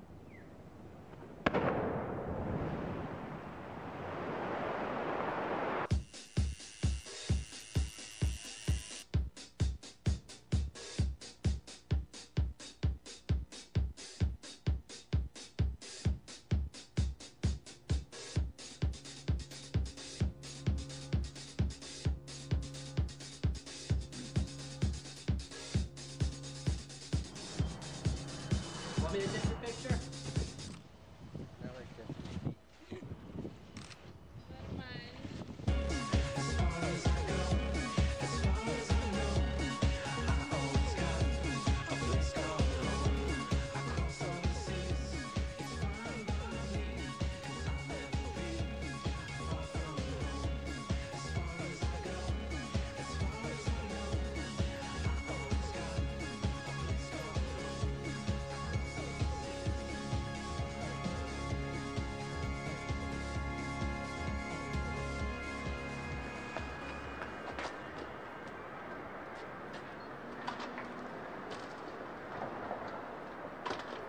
Great.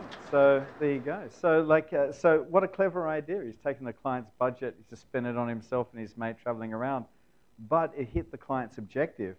And I believe it's had something like 40, 50 million views online. So it's a really, really popular film. So no budget for production values. I think we've all been there. This is where insights have to really come into play. Now, the thing about insights is that, which leads us to how you work with your ideas. So I mentioned previously that one of the problems that, say, photographers or filmmakers or even musicians have, if you play guitar, then all your references are guitar players. So you're just going to sound like another guitar player. But if your reference was a sax player, for example, would that change the way you played your instrument? You know, what notes you selected and so on? Quite likely. So the whole idea is that as a filmmaker, you don't want to be looking at other films for, you want to be inspired by them, but you don't want to use them as your kind of creative inspiration to base your ideas from. So for instance, a lot of filmmakers will have like a Pinterest pages, for example. So you just have dozens and dozens and dozens of photos on your Pinterest page. Anything you see that's even remotely interesting, just keep it, store it, and then when you're trying to work out what sort of ideas you want to do, you can just scroll back through it and see if there was anything in there that might trigger kind of a nice idea. So Pinterest is really cool. Reading, you know, like I think the best creatives tend to be really well read. So for example, the ad you're about to see is based on an insight the copywriter got from a book called Emotional Intelligence. And in the book, there was a research study that they did, which I'm not going to go into now because it'll spoil the film. But the whole idea was he went, oh, this research study, which was really kind of prominent in this book, would be awesome for this film. So, and that's what he did. So when you're trying to reach for your own ideas, try and be well read, be up with the news, read, you know, a whole bunch of different blogs and, you know, Tumblrs and Pinterest pages and all kinds of stuff, and just see, pull your references from as wide a variety of places as you can.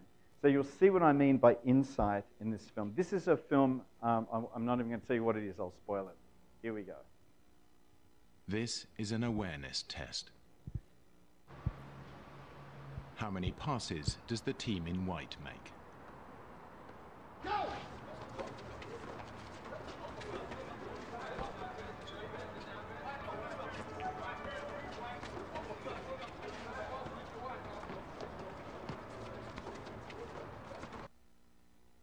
The answer is 13. But did you see the moonwalking bear?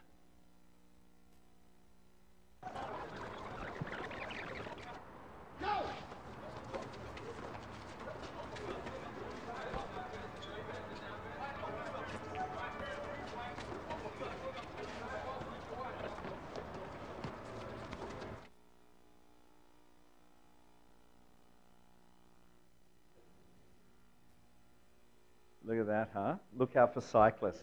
So that's cool. Now you can imagine that when the brief first came in, you can imagine they're going, right, cycle. Imagine it, right, you've got the brief. Look out for cyclists is the brief.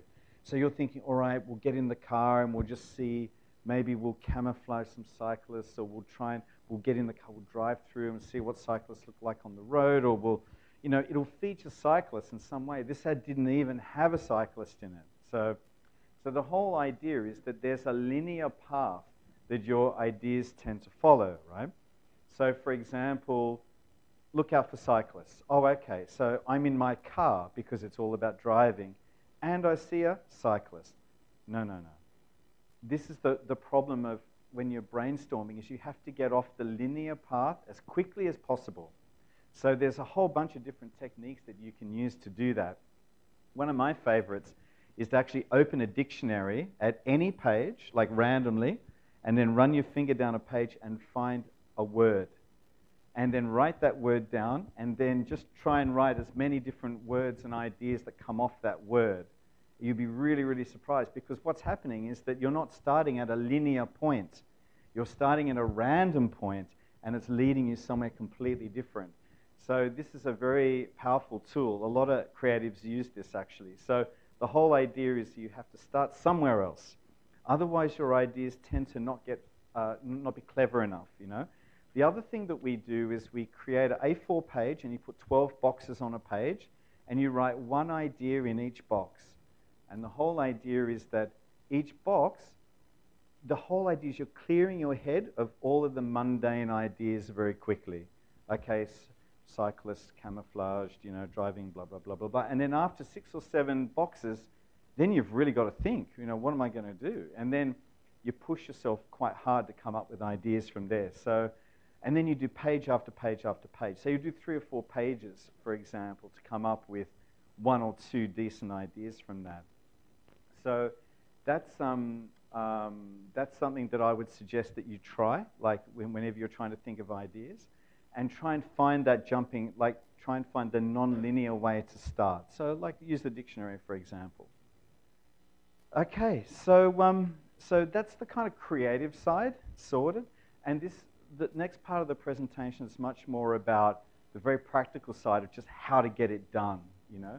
And filmmaking has its own dilemmas because actually everything is really expensive, you know. So if you don't follow the process and manage risk properly, you could end up in a problem.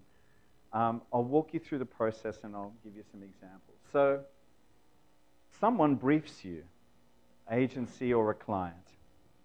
The brief should definitely have who, what, where, when, why, and how. Like, so you'd be very, this is like 101, but you'd be very, very surprised how often they say, oh, we want to do a film for Ramadan. Oh, okay, well, what do you want to do? Oh, we're not sure. You just go and think of something. Well, that's not a who, what, where, when, why, and how brief. That's just, you know, so this doesn't give you enough information. So your client or your agency needs to give you this, at least that much information, if not more. Now, an agency will give you the idea already fully formed. So, for instance, typically, like if you go back to, say, that awareness test ad, they would have already said, look, we've cracked this beautiful idea for this awareness test.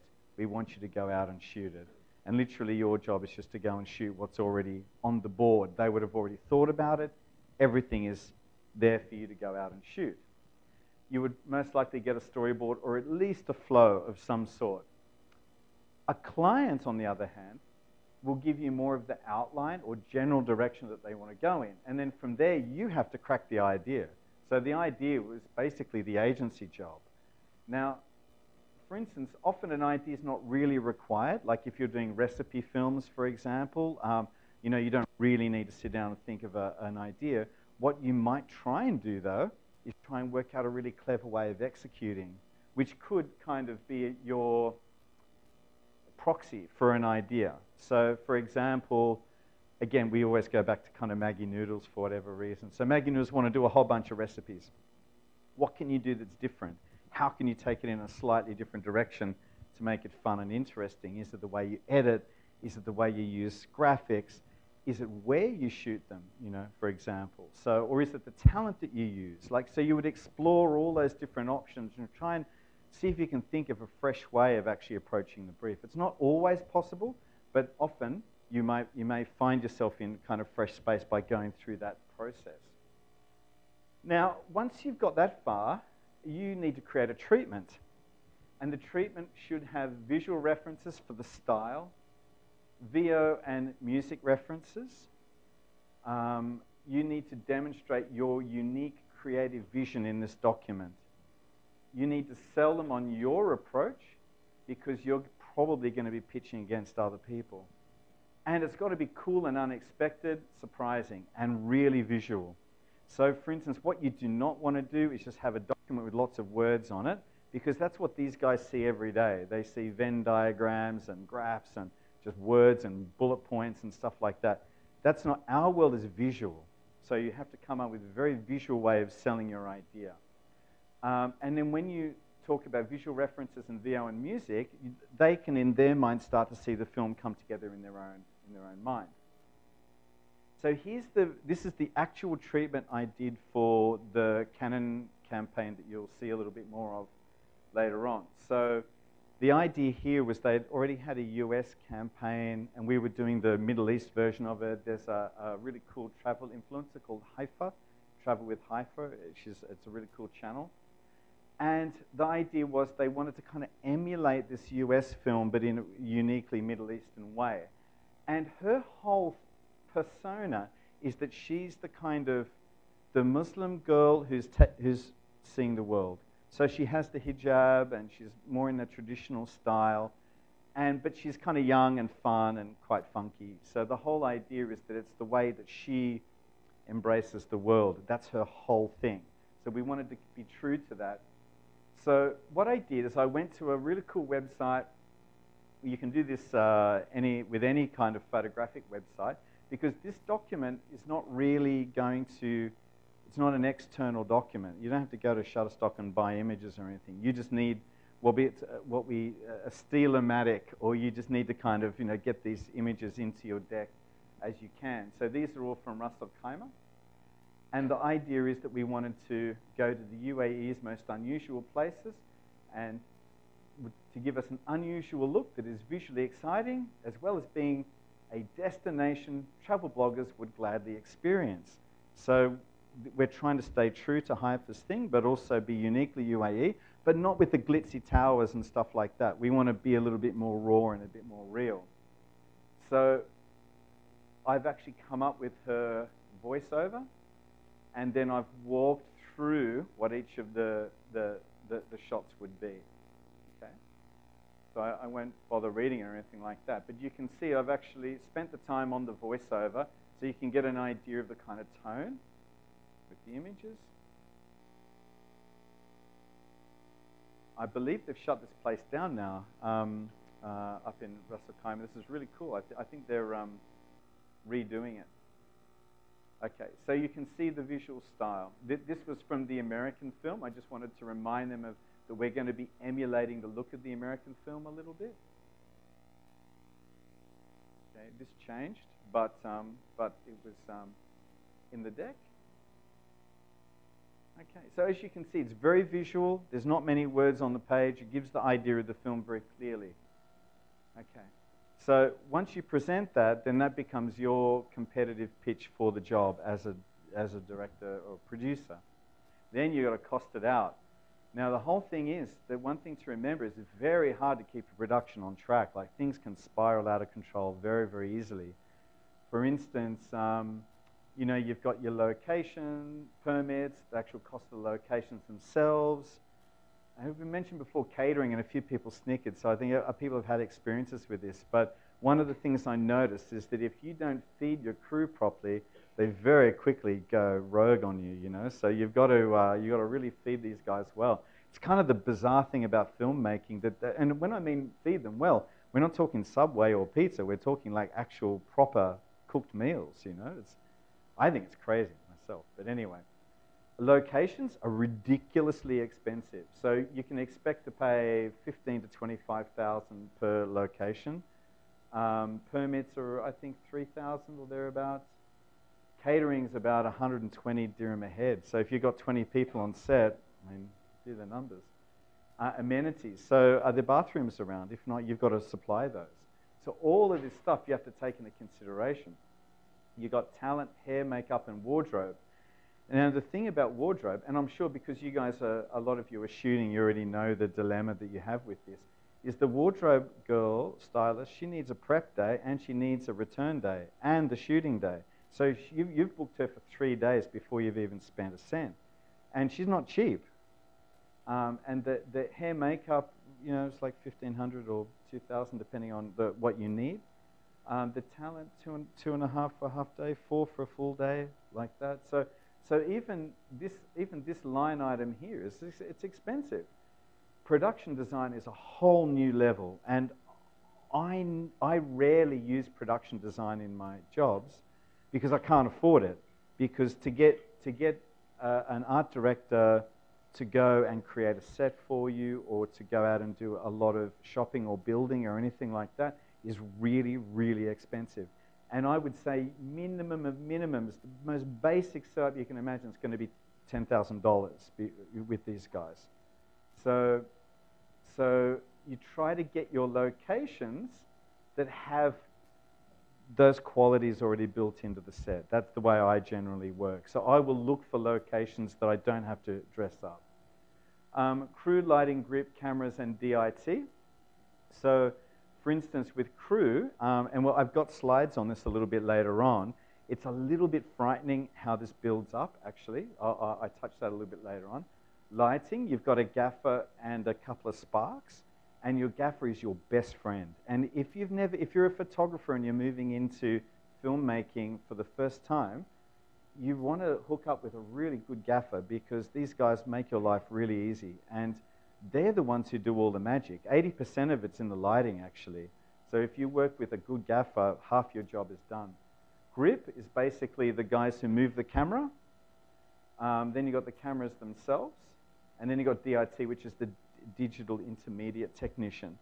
And this guy here is really annoying because he's the guy that costs you 2,000 dirham and he literally sits there surfing the internet all day long, but he ingests the material and he does 2 copies of all of your rushes. And I can't tell you how many times you get a corrupted disk or there's some problem or whatever, and he's the guy that picks it up. So you have to be really, really careful. There are ways of getting around a DIT, which I share a little bit later on, but you really need these guys hanging around on your set. And then you've got your post-production. So the editing, normally you can get away with online films with a basic edit, and sometimes a good editor will actually give you a okay kind of a grade as well, a simple grade. But I find that on your colorist, the guy who does your grading, he's worth gold. Like he's going to make your film look really, really great, as long as you've got a really solid edit. Then you've got audio mastering, which I don't think really we bother too much with these days because, you know, most of the time if it's online, they've got the audio down or it's just on the phone. You don't need like tons of nuance or anything like that. And your music. And music is the big headache. So you'll put a film into client and the client will be, it's fine, but I hate the music. And then you thought the music was perfect. So then you go, you look again, and they hate it again, and they hate it again, and they hate it again. And I mean, I've spent 5 days looking for music. And the thing is, it's like the sales bin at H&M. You know, you're just literally going through, going, what about this one? Oh, no, hate it. Okay, what about this one? Hate it, and so on. So it's like a bit of a lucky dip, you know. When you're costing, you need to add some kind of buffer because if things do get out of control, then you do need to have some kind of safety mechanism there for you. Otherwise, it's your money that you're spending on the shoot. Okay, so a typical production margin should be around 30%. Like if you're lucky, you can do 30% on costs. But keep in mind that your client is going to knock you down on price, so be ready. And they've got every right to knock you down as well because sometimes, you know, there's a lot of fat in there or there are things that with a little bit of creative thinking, you can resolve and do cheaper.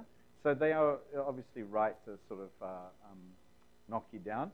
But once you're commissioned and once that's set, it's locked and you cannot ask for more money. So if things go, so if you've decided to undercut someone on a job and you get that job, be careful. You have to deliver that on that budget, like no matter what happens. I've got an interesting example of this one from just recently. I had a big government job. Just recently, I had a huge crew in from overseas, and I got a brief to do a film for it's a small little back-to-school film, I think it was. And because we had the crew around already, I just slotted a day. I priced that day. I got everyone at a very cheap rate because they weren't doing anything anyway, and I costed an A grade. It was like having the Barcelona football team, you know, playing in the backyard game. You know, I had this top-notch team, costed it out, sent it to the client, and they said, no, you're 25% more expensive than the other guys. And I go, no, that's not possible because what I'm giving you a Ferrari. You're getting a Ferrari here, you know, for the price of a Hyundai. But they said, no, we've got a Kia and it's cheaper like this, right?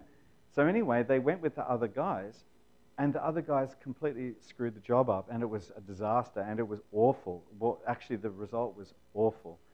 And it just really reminded me that sometimes the clients can be so focused on the budget that they forget what they're getting for the budget. So sometimes you can offer them a lot, like I had in that case, just by my luck. And I told them, it's your lucky day because I happen to have this great crew around. But they just couldn't accept in their heads, you know, and they went with the other guys. And it was, the other guys were just shooting on these little, like literally little ENG. We had the full cinema camera set up. We had, oh my God, anamorphic lenses. I mean, we had everything in our kit. And they went with these guys shooting ENG. It was really strange. So anyway, but it was their loss at the end. But it just goes to show, I think, on how sometimes clients are very focused on the money and they can't see past that. So part of your job is to try and work out how you can sell what you've got to offer in, even if it's a little bit more expensive. Okay, there's an LPO that then gets issued. That's a purchase order. And this is the legal intent of the client. And you need to get this. So promise me if you ever shoot professionally and you shoot a film, you have to get this LPO. Because what happens is you're about to sink minimum of $10,000, $20,000 into this film. And if they don't honor their commitment to you, that's coming out of your pocket. And imagine if tomorrow you had to go into your bank account and explain to your wife why you're paying out $10,000 or $20,000 on something that's not even your fault. Because this happens every day, okay? So you have to get your LPO. There's an old saying, if they can't pay you before, they won't pay you after. So it's really, you have to keep this in mind, okay? So the purchase order is your legal intent, 50% up front, or you do not do the job. You don't do it. I'll give you a really interesting example of this. There was, I pitched for a job and I got it. And it was for a very big phone brand. They briefed us on the Sunday, they wanted the final film by Thursday. And it just wasn't possible. And I told them, I said, it's not possible. And they said, no, you have to do it because they want it, there's some kerfuffle going on, the agency's in trouble and we need it and da-da-da. I said, well, it's not possible. And I said, okay, if we throw money at it, we might get there. So I said, if you can do this 50% up front, let's get the ball rolling. Maybe, but the budget's going to be a bit higher because of the problem of time. And they said, no, we can't do the 50% up front because there's no time to push it through accounts. So I spoke to the producers and team that I work with, and we declined the job. The team that got the job, they didn't get an LPO. They didn't get the 50% up front. They paid out of their own pocket, and because of the constricted timeline, they screwed the job up. And they were $100,000 down the tubes, and they went out of business. So that's what happens. Because what happens, the agency have kind of, they've said, oh, well, there's not enough time, or we can't do it, or whatever. But I've been on jobs where I've said to the agency, you have to come up with 75,000 dirham, like by midnight, or we're not shooting. And literally, someone's come knocking on my door with cash and given it to me to get the shoot done. So you just understand that when you're making films, you're in it's a completely different world here. So without the 50% up front, you're in a lot of trouble. You need to ideally get 30% at the conclusion of photography, and then you need to get 20% on delivery. But the reality is that mostly they're not going to do this. Like mostly they'll try and leave it for 30 days. But you should ask for this. And most of the agencies, even though I've given you the warning signs and things, I mean, I've never had a problem with a major agency. It's always been fine. And they've always been supportive. And you've got to talk to the right people, and you've got to keep the lines of communication open, and you have to be polite and so on. When it comes to money, of course, people get weird. So now, as your production costs are going to be 70% of the total, you must ensure this money is in your bank because you need to pay suppliers. And most of those suppliers are up front as well. And the thing is, they'll never work with you again if you don't pay them or if you've delayed. So, for example, hair makeup, she needs to be paid on the day. Wardrobe, she needs her wardrobe fees beforehand because she's got to go shopping. Okay, so we've gotten through the ugly business of the LPO. Let's never talk about money ever again, okay? But we move now on to the more creative stuff, creating the storyboard and the shooting board. Now, so what happens is that here you've got to plot out every shot in detail. And I like to consider this part as this is my promise to my client and the agency of what I'm going to deliver. So whatever's on my board, that's what I'm promising that I'm going to deliver. Okay? So what we normally do is I'll show you, it's a A4 page with 3 columns, visual description on the left, image in the center, audio on the right. And this doesn't have to be perfect. This can all be hand-drawn. Then the shooting board, all that is, you're just taking the storyboard and you're moving it around in the chronological order in which you're going to shoot everything. Okay?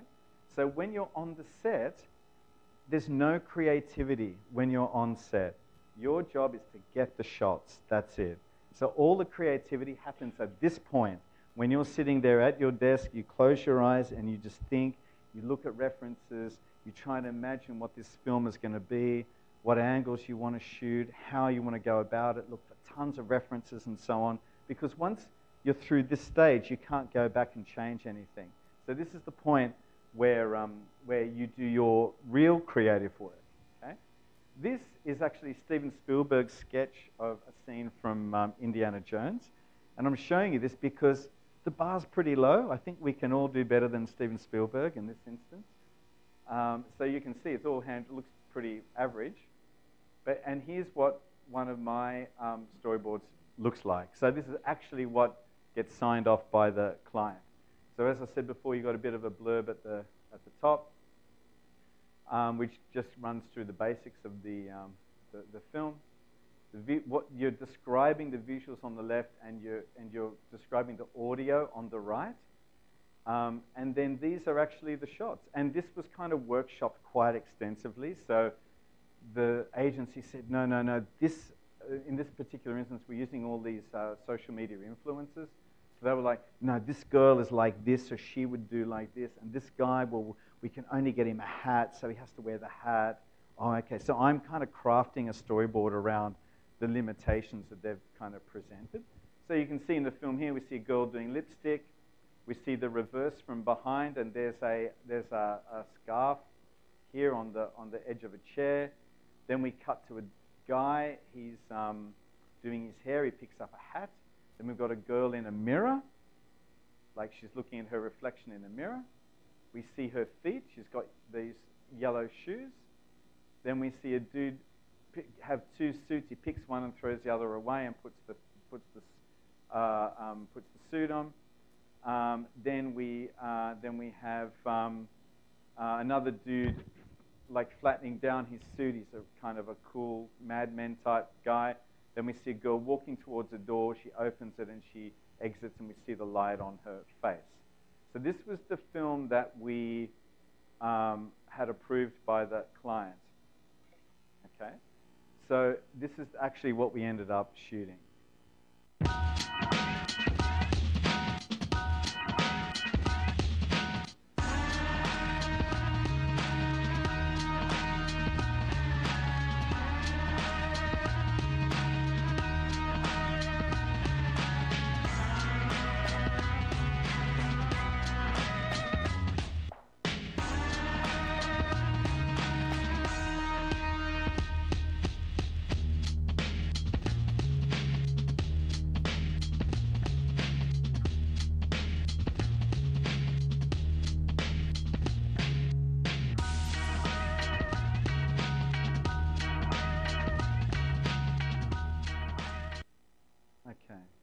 So as you can see, we kind of matched it mostly. There were a few points where we couldn't.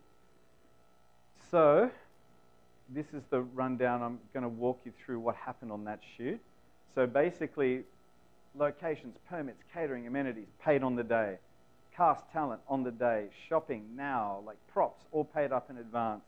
Book the crew, and so on, all paid on the day. Editor, colorist, and VFX paid on delivery. Budget locked. So all that money that the client's given you, it's all gone. All gone. Okay, so on Schweppes, what we did was we got briefed on a Sunday, and we had to shoot it the following Saturday, so it was quite a full-on week. We found a villa in Rashidia, and we managed to get there because it had this cool French antique furniture, and everything was really pale-colored, so we thought that this was kind of an okay place to shoot. The client actually hated it. They hated it. They wanted something really funky and modern, but we just couldn't find anything. And in the end, after much back and forward, and it got a bit heated, in the end, we basically lobbied quite hard for this, this place, and we got there in the end. The talent were all of these top influencers. You probably know some of the names, like Bin Baz and Fatima Alamin and all this. The wardrobe was basically their own, because they obviously like to dress themselves to have their own style. But we just added the yellow items, and we had someone going out and buying that stuff. Now, in terms of the shoot, what was really interesting is half of that film was shot at night. And how we did that was because we had 9K HMIs out the window. We had a whole stack of them. So basically, we built an entire scaffolding outside the house, and we had these massive 9K lights. A 9K requires a truck as a generator. It has its own truck as a generator. So that shows you how big they are. We needed the consistency of that light all day long. So we needed, you know, the thing is, if you're chasing light, as you know, as a photographer, you're chasing light, it's a nightmare. So we just wanted the same light all day long. So we went for a bunch of 9Ks outside. On the crew, we had a focus puller and a second AC. So the focus puller, he just has his little focus pulling thing and a little monitor. And this guy is amazing. Like everything's just pin sharp with him. And he was the best focus puller I ever worked with on that job. Gaffer and 2 sparks, but we needed an extra guy just to sit with the generator, just in case. So the gaffer's the guy who works out all of the fine detail with the light. And then this one we shot Arri with Cooks, and we shot raw for the color depth, because we needed to isolate that color, which was a bit of a nightmare. So we edited in color, and we just found a music track on Audio Network. And the spot color was isolated in the grade. So it sounds easy enough that we basically went for all the yellow items, everything else was desaturated, and basically lots of power windows and so on. But actually, the colorist was saying, next time shoot green and let him change the color, because the sensors, as you know, are more sensitive to green, and it would have been just a lot easier to isolate the green color and then recolor it as yellow later on. So that was kind of our mistake on that one. Okay, so so that's Schweppes. So just to go back, I'm going to try and show you, we'll watch it again, because I'll try and guide you through some of the lighting choices and things. So in here, out the window here was the big 9K. This was shot about 6 p.m. in the evening. And then in front of us off to one side, we had a 1K. As you can see, it's quite direct in there. But she's got a path that she follows, so she has to stay evenly lit the whole way, which is kind of the nightmare of shooting film. So what I'll do is I'll just take you through it. So yeah, that was the 9K out the window there.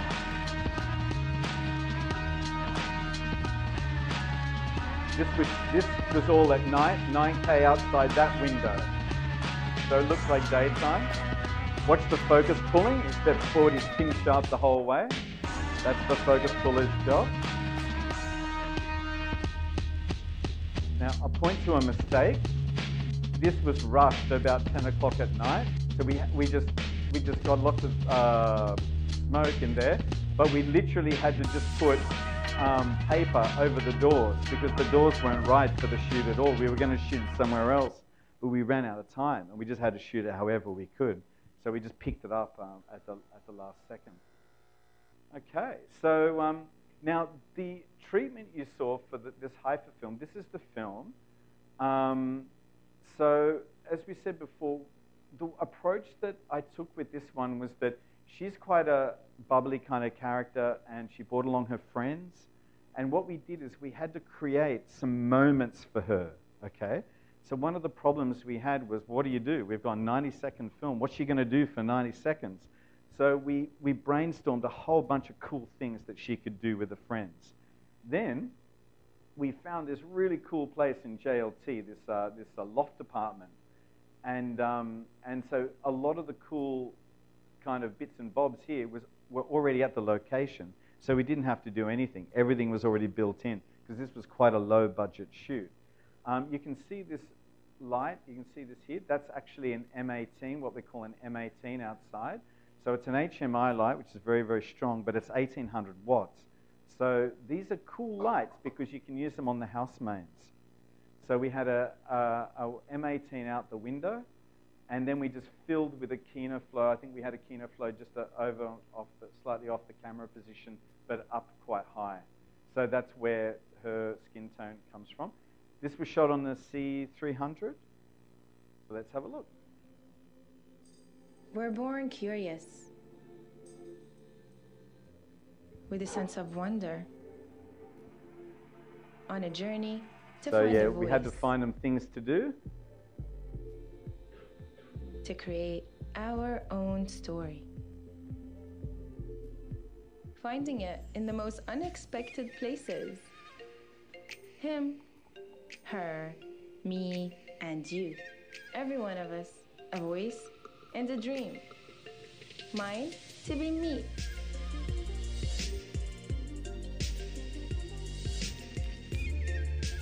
They say, hijab on, hijab off, be quiet, be ordinary. They say, be something, but don't be the crazy idea of who you really are. All the things that once stopped me now fuel my dream. Ready to go after yours?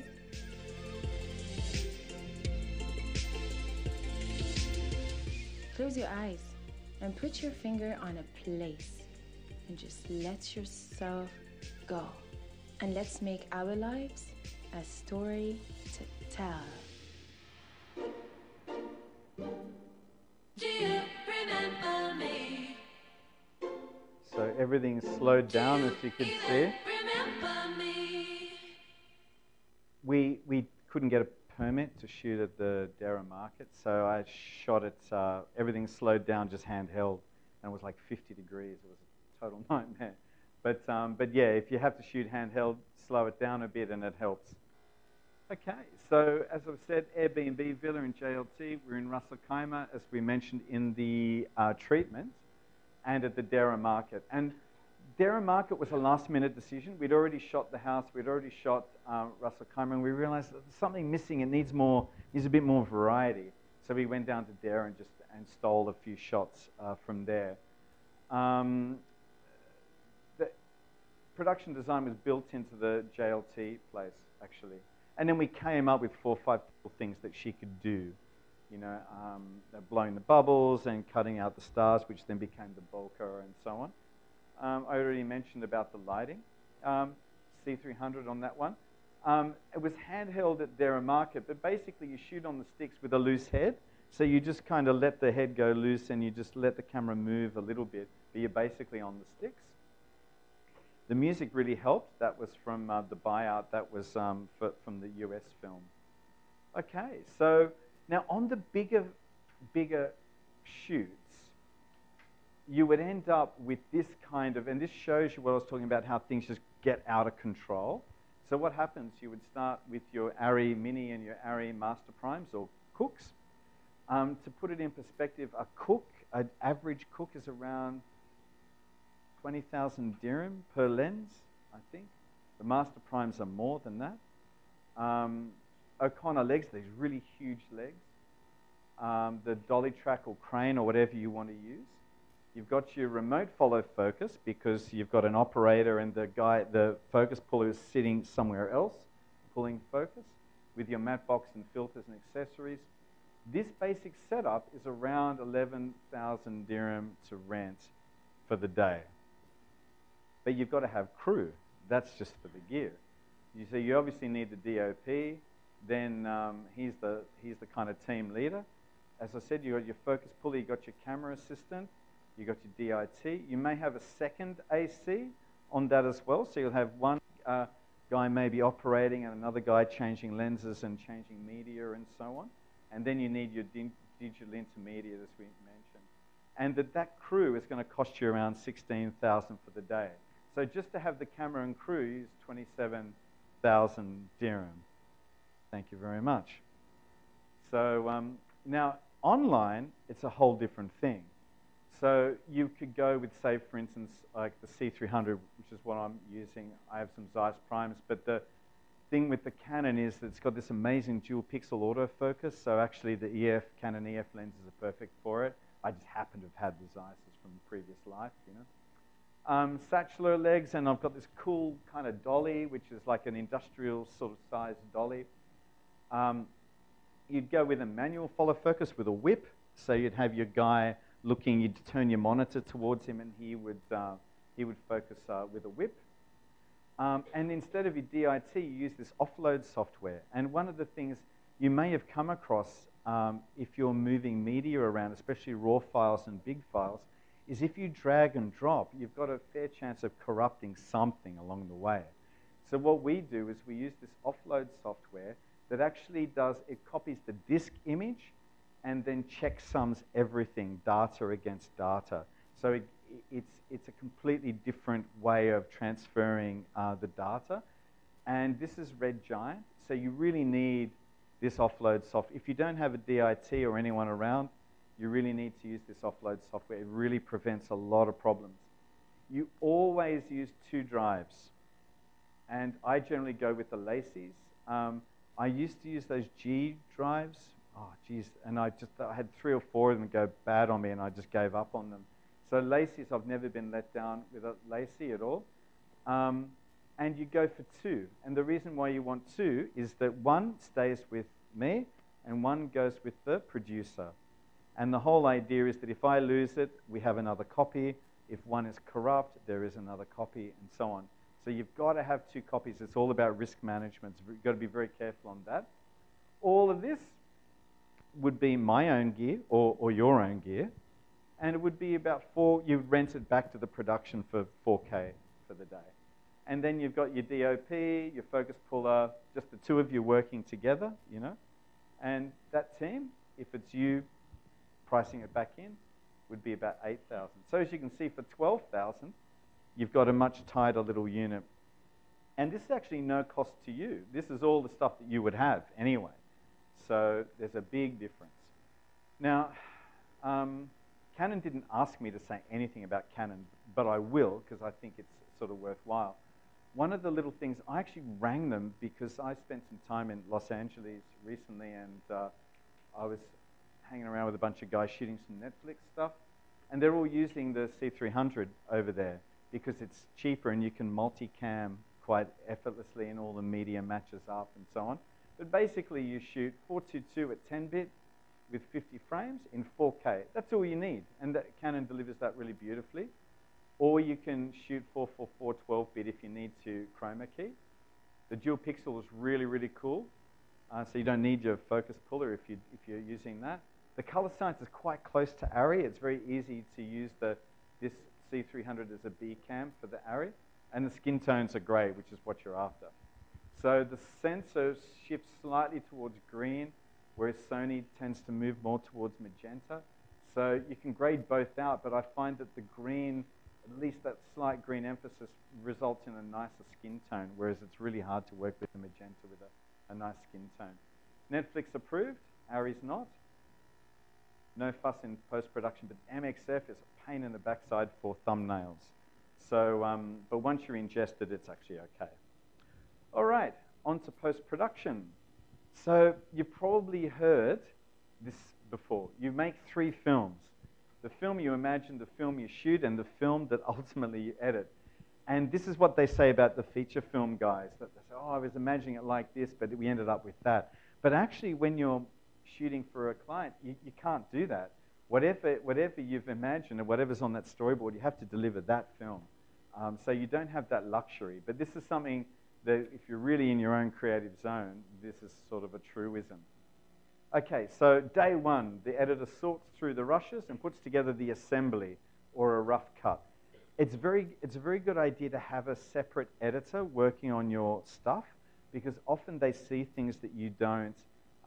They come in with fresh eyes and so on. Having said that, you've got to trust him, and I honestly believe after 14 years of doing this that trust has got to be earned. You don't just say, oh, just do it. Like, they have to earn, like there's too many dodgy editors around, you know, they have to earn your trust, you know. So don't just trust your rough cut to anybody. On day 2, the director and editor finesse the film into a director's cut, and during that day, you're searching for music options. So basically, when you present the client, you've got the main director's cut, and then you'll have 3 or 4 different music options. So I like to go for three different options. On the 3rd day, the client or agency will agonize over the film, but they will finally come back with some feedback. Now, the thing is, you have to set their expectations about what they're going to see, because some generally agencies are good because they're used to seeing lots of film, but oftentimes a client might not have ever produced a film before, and they don't really know what they're doing or what to expect or whatever. And if you haven't set their expectations properly, they could be a little bit surprised in what they see. And that will be surprising for you because you thought that you were clear the whole way through. So you have to hold them by the hand. They should be on set. Make sure your client is on set and that they approve every single shot. So normally before we roll, we would say, right, okay, check it out. You like the frame? Yep, love the frame. Okay, you roll. And then at the end, you play back as well for them. Okay? For God's sake, don't accept feedback from juniors.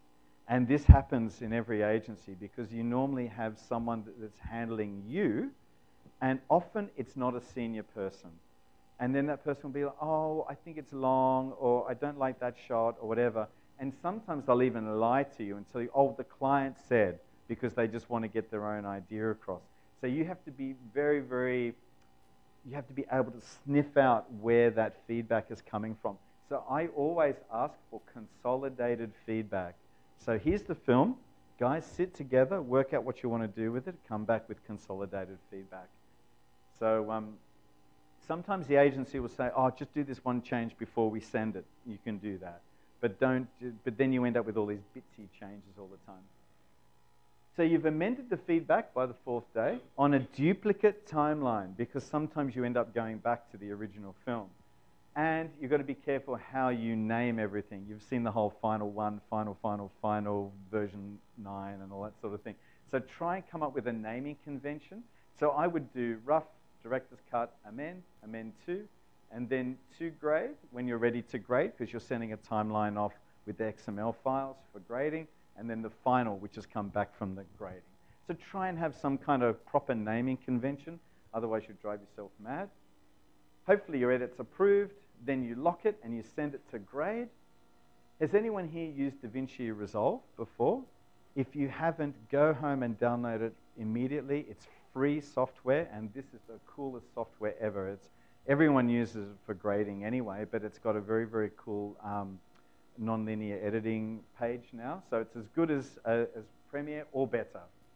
So in your grade, your first step is to take those raw images and you do what we call primary corrections. So you're just color balancing and correcting all of the shots together so they work as a cohesive whole. So all the shots are kind of color matched. Then you go shot by shot matching.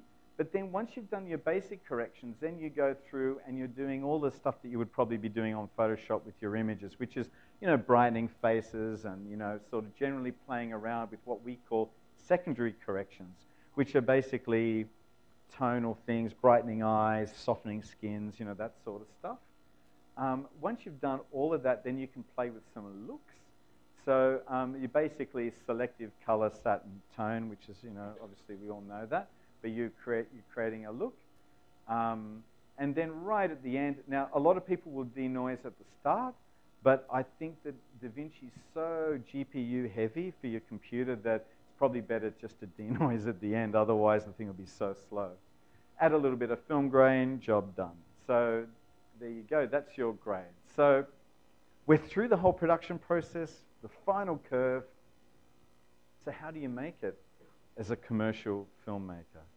And there's no easy actual answer to that, because there's a million guys out there. Everyone fights for every job. I think that the way to make it, of course, is you have to really understand what your client wants. So you're the expert, they've called you in, and you're the one who has to give them a solution. So, I think if you made a film like this, this is your solution. You have to have a unique vision. And most of the really cool DOPs and directors have very distinctive reels.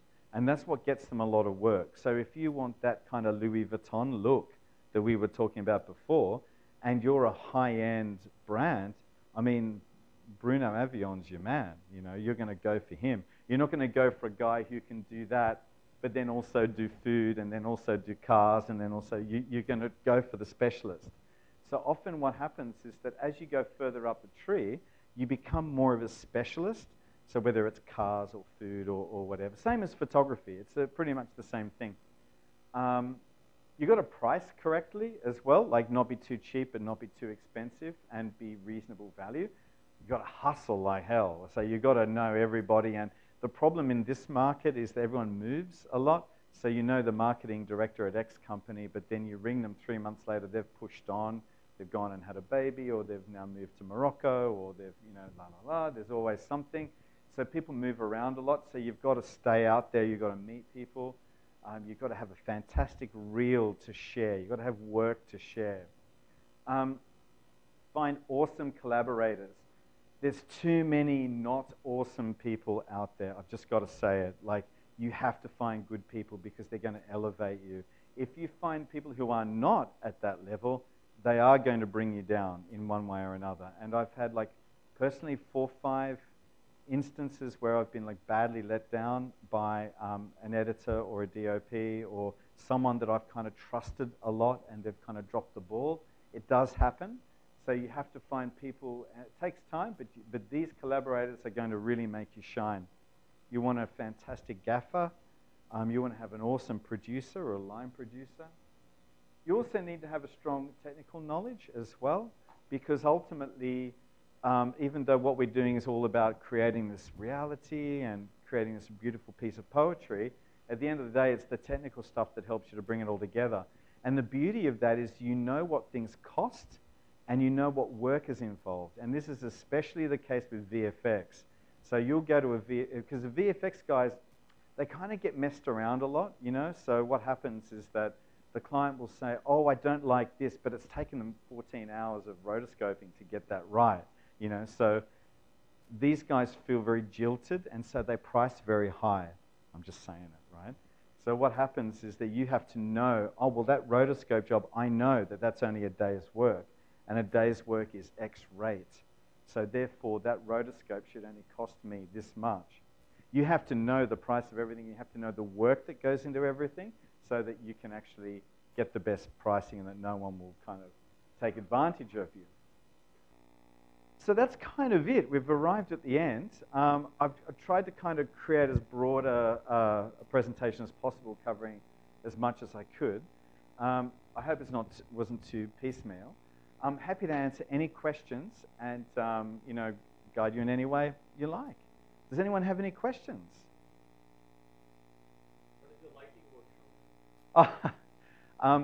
Lighting, we were just mentioning during the break, as a DOP, lighting is 80% of the job. And the lighting for film is quite different to the lighting for photography. So it's a whole different expertise. There's some really cool websites that you can get. I mean, there's a lot of lighting stuff now online. But one of the guys that you need to follow is Roger Deakins. Roger Deakins has his own website, and he answers questions. And he's answering questions specifically about lighting. And that scene we saw earlier on from Jesse James was Roger Deakins, and he talks in detail about what he did on that shot. So you need to kind of really get into all of these great movies and great DOPs and work out how they and deconstruct their lighting. So lighting's 80% of it, definitely. And lighting's where, like I would say, once we're down to the technicals, it's all lighting after that. And most of the time, I don't even move the camera. The camera's on sticks most of the time. So, okay. Thank you. No worries. Any other questions? Yes? Oh, B-roll. Okay. Well, we normally do pickups. They call them pickups, B-roll.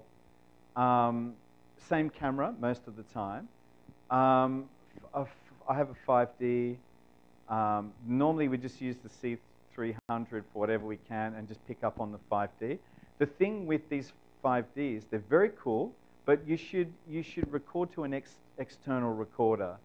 So that's the basic rule of thumb, because what happens internally, they only record 8-bit, so you get a very limited tonal range, whereas when you go to the external recorders, even though you've got an 8-bit signal, it's a 10-bit receiver. Like the actual file will be 10-bit. So you've got a fighting chance of getting something kind of decent there into an external recorder. So generally like a 5D or a C100 or a C200, you know, they're all, normally with the B-roll, we just pick up where we can in between shots.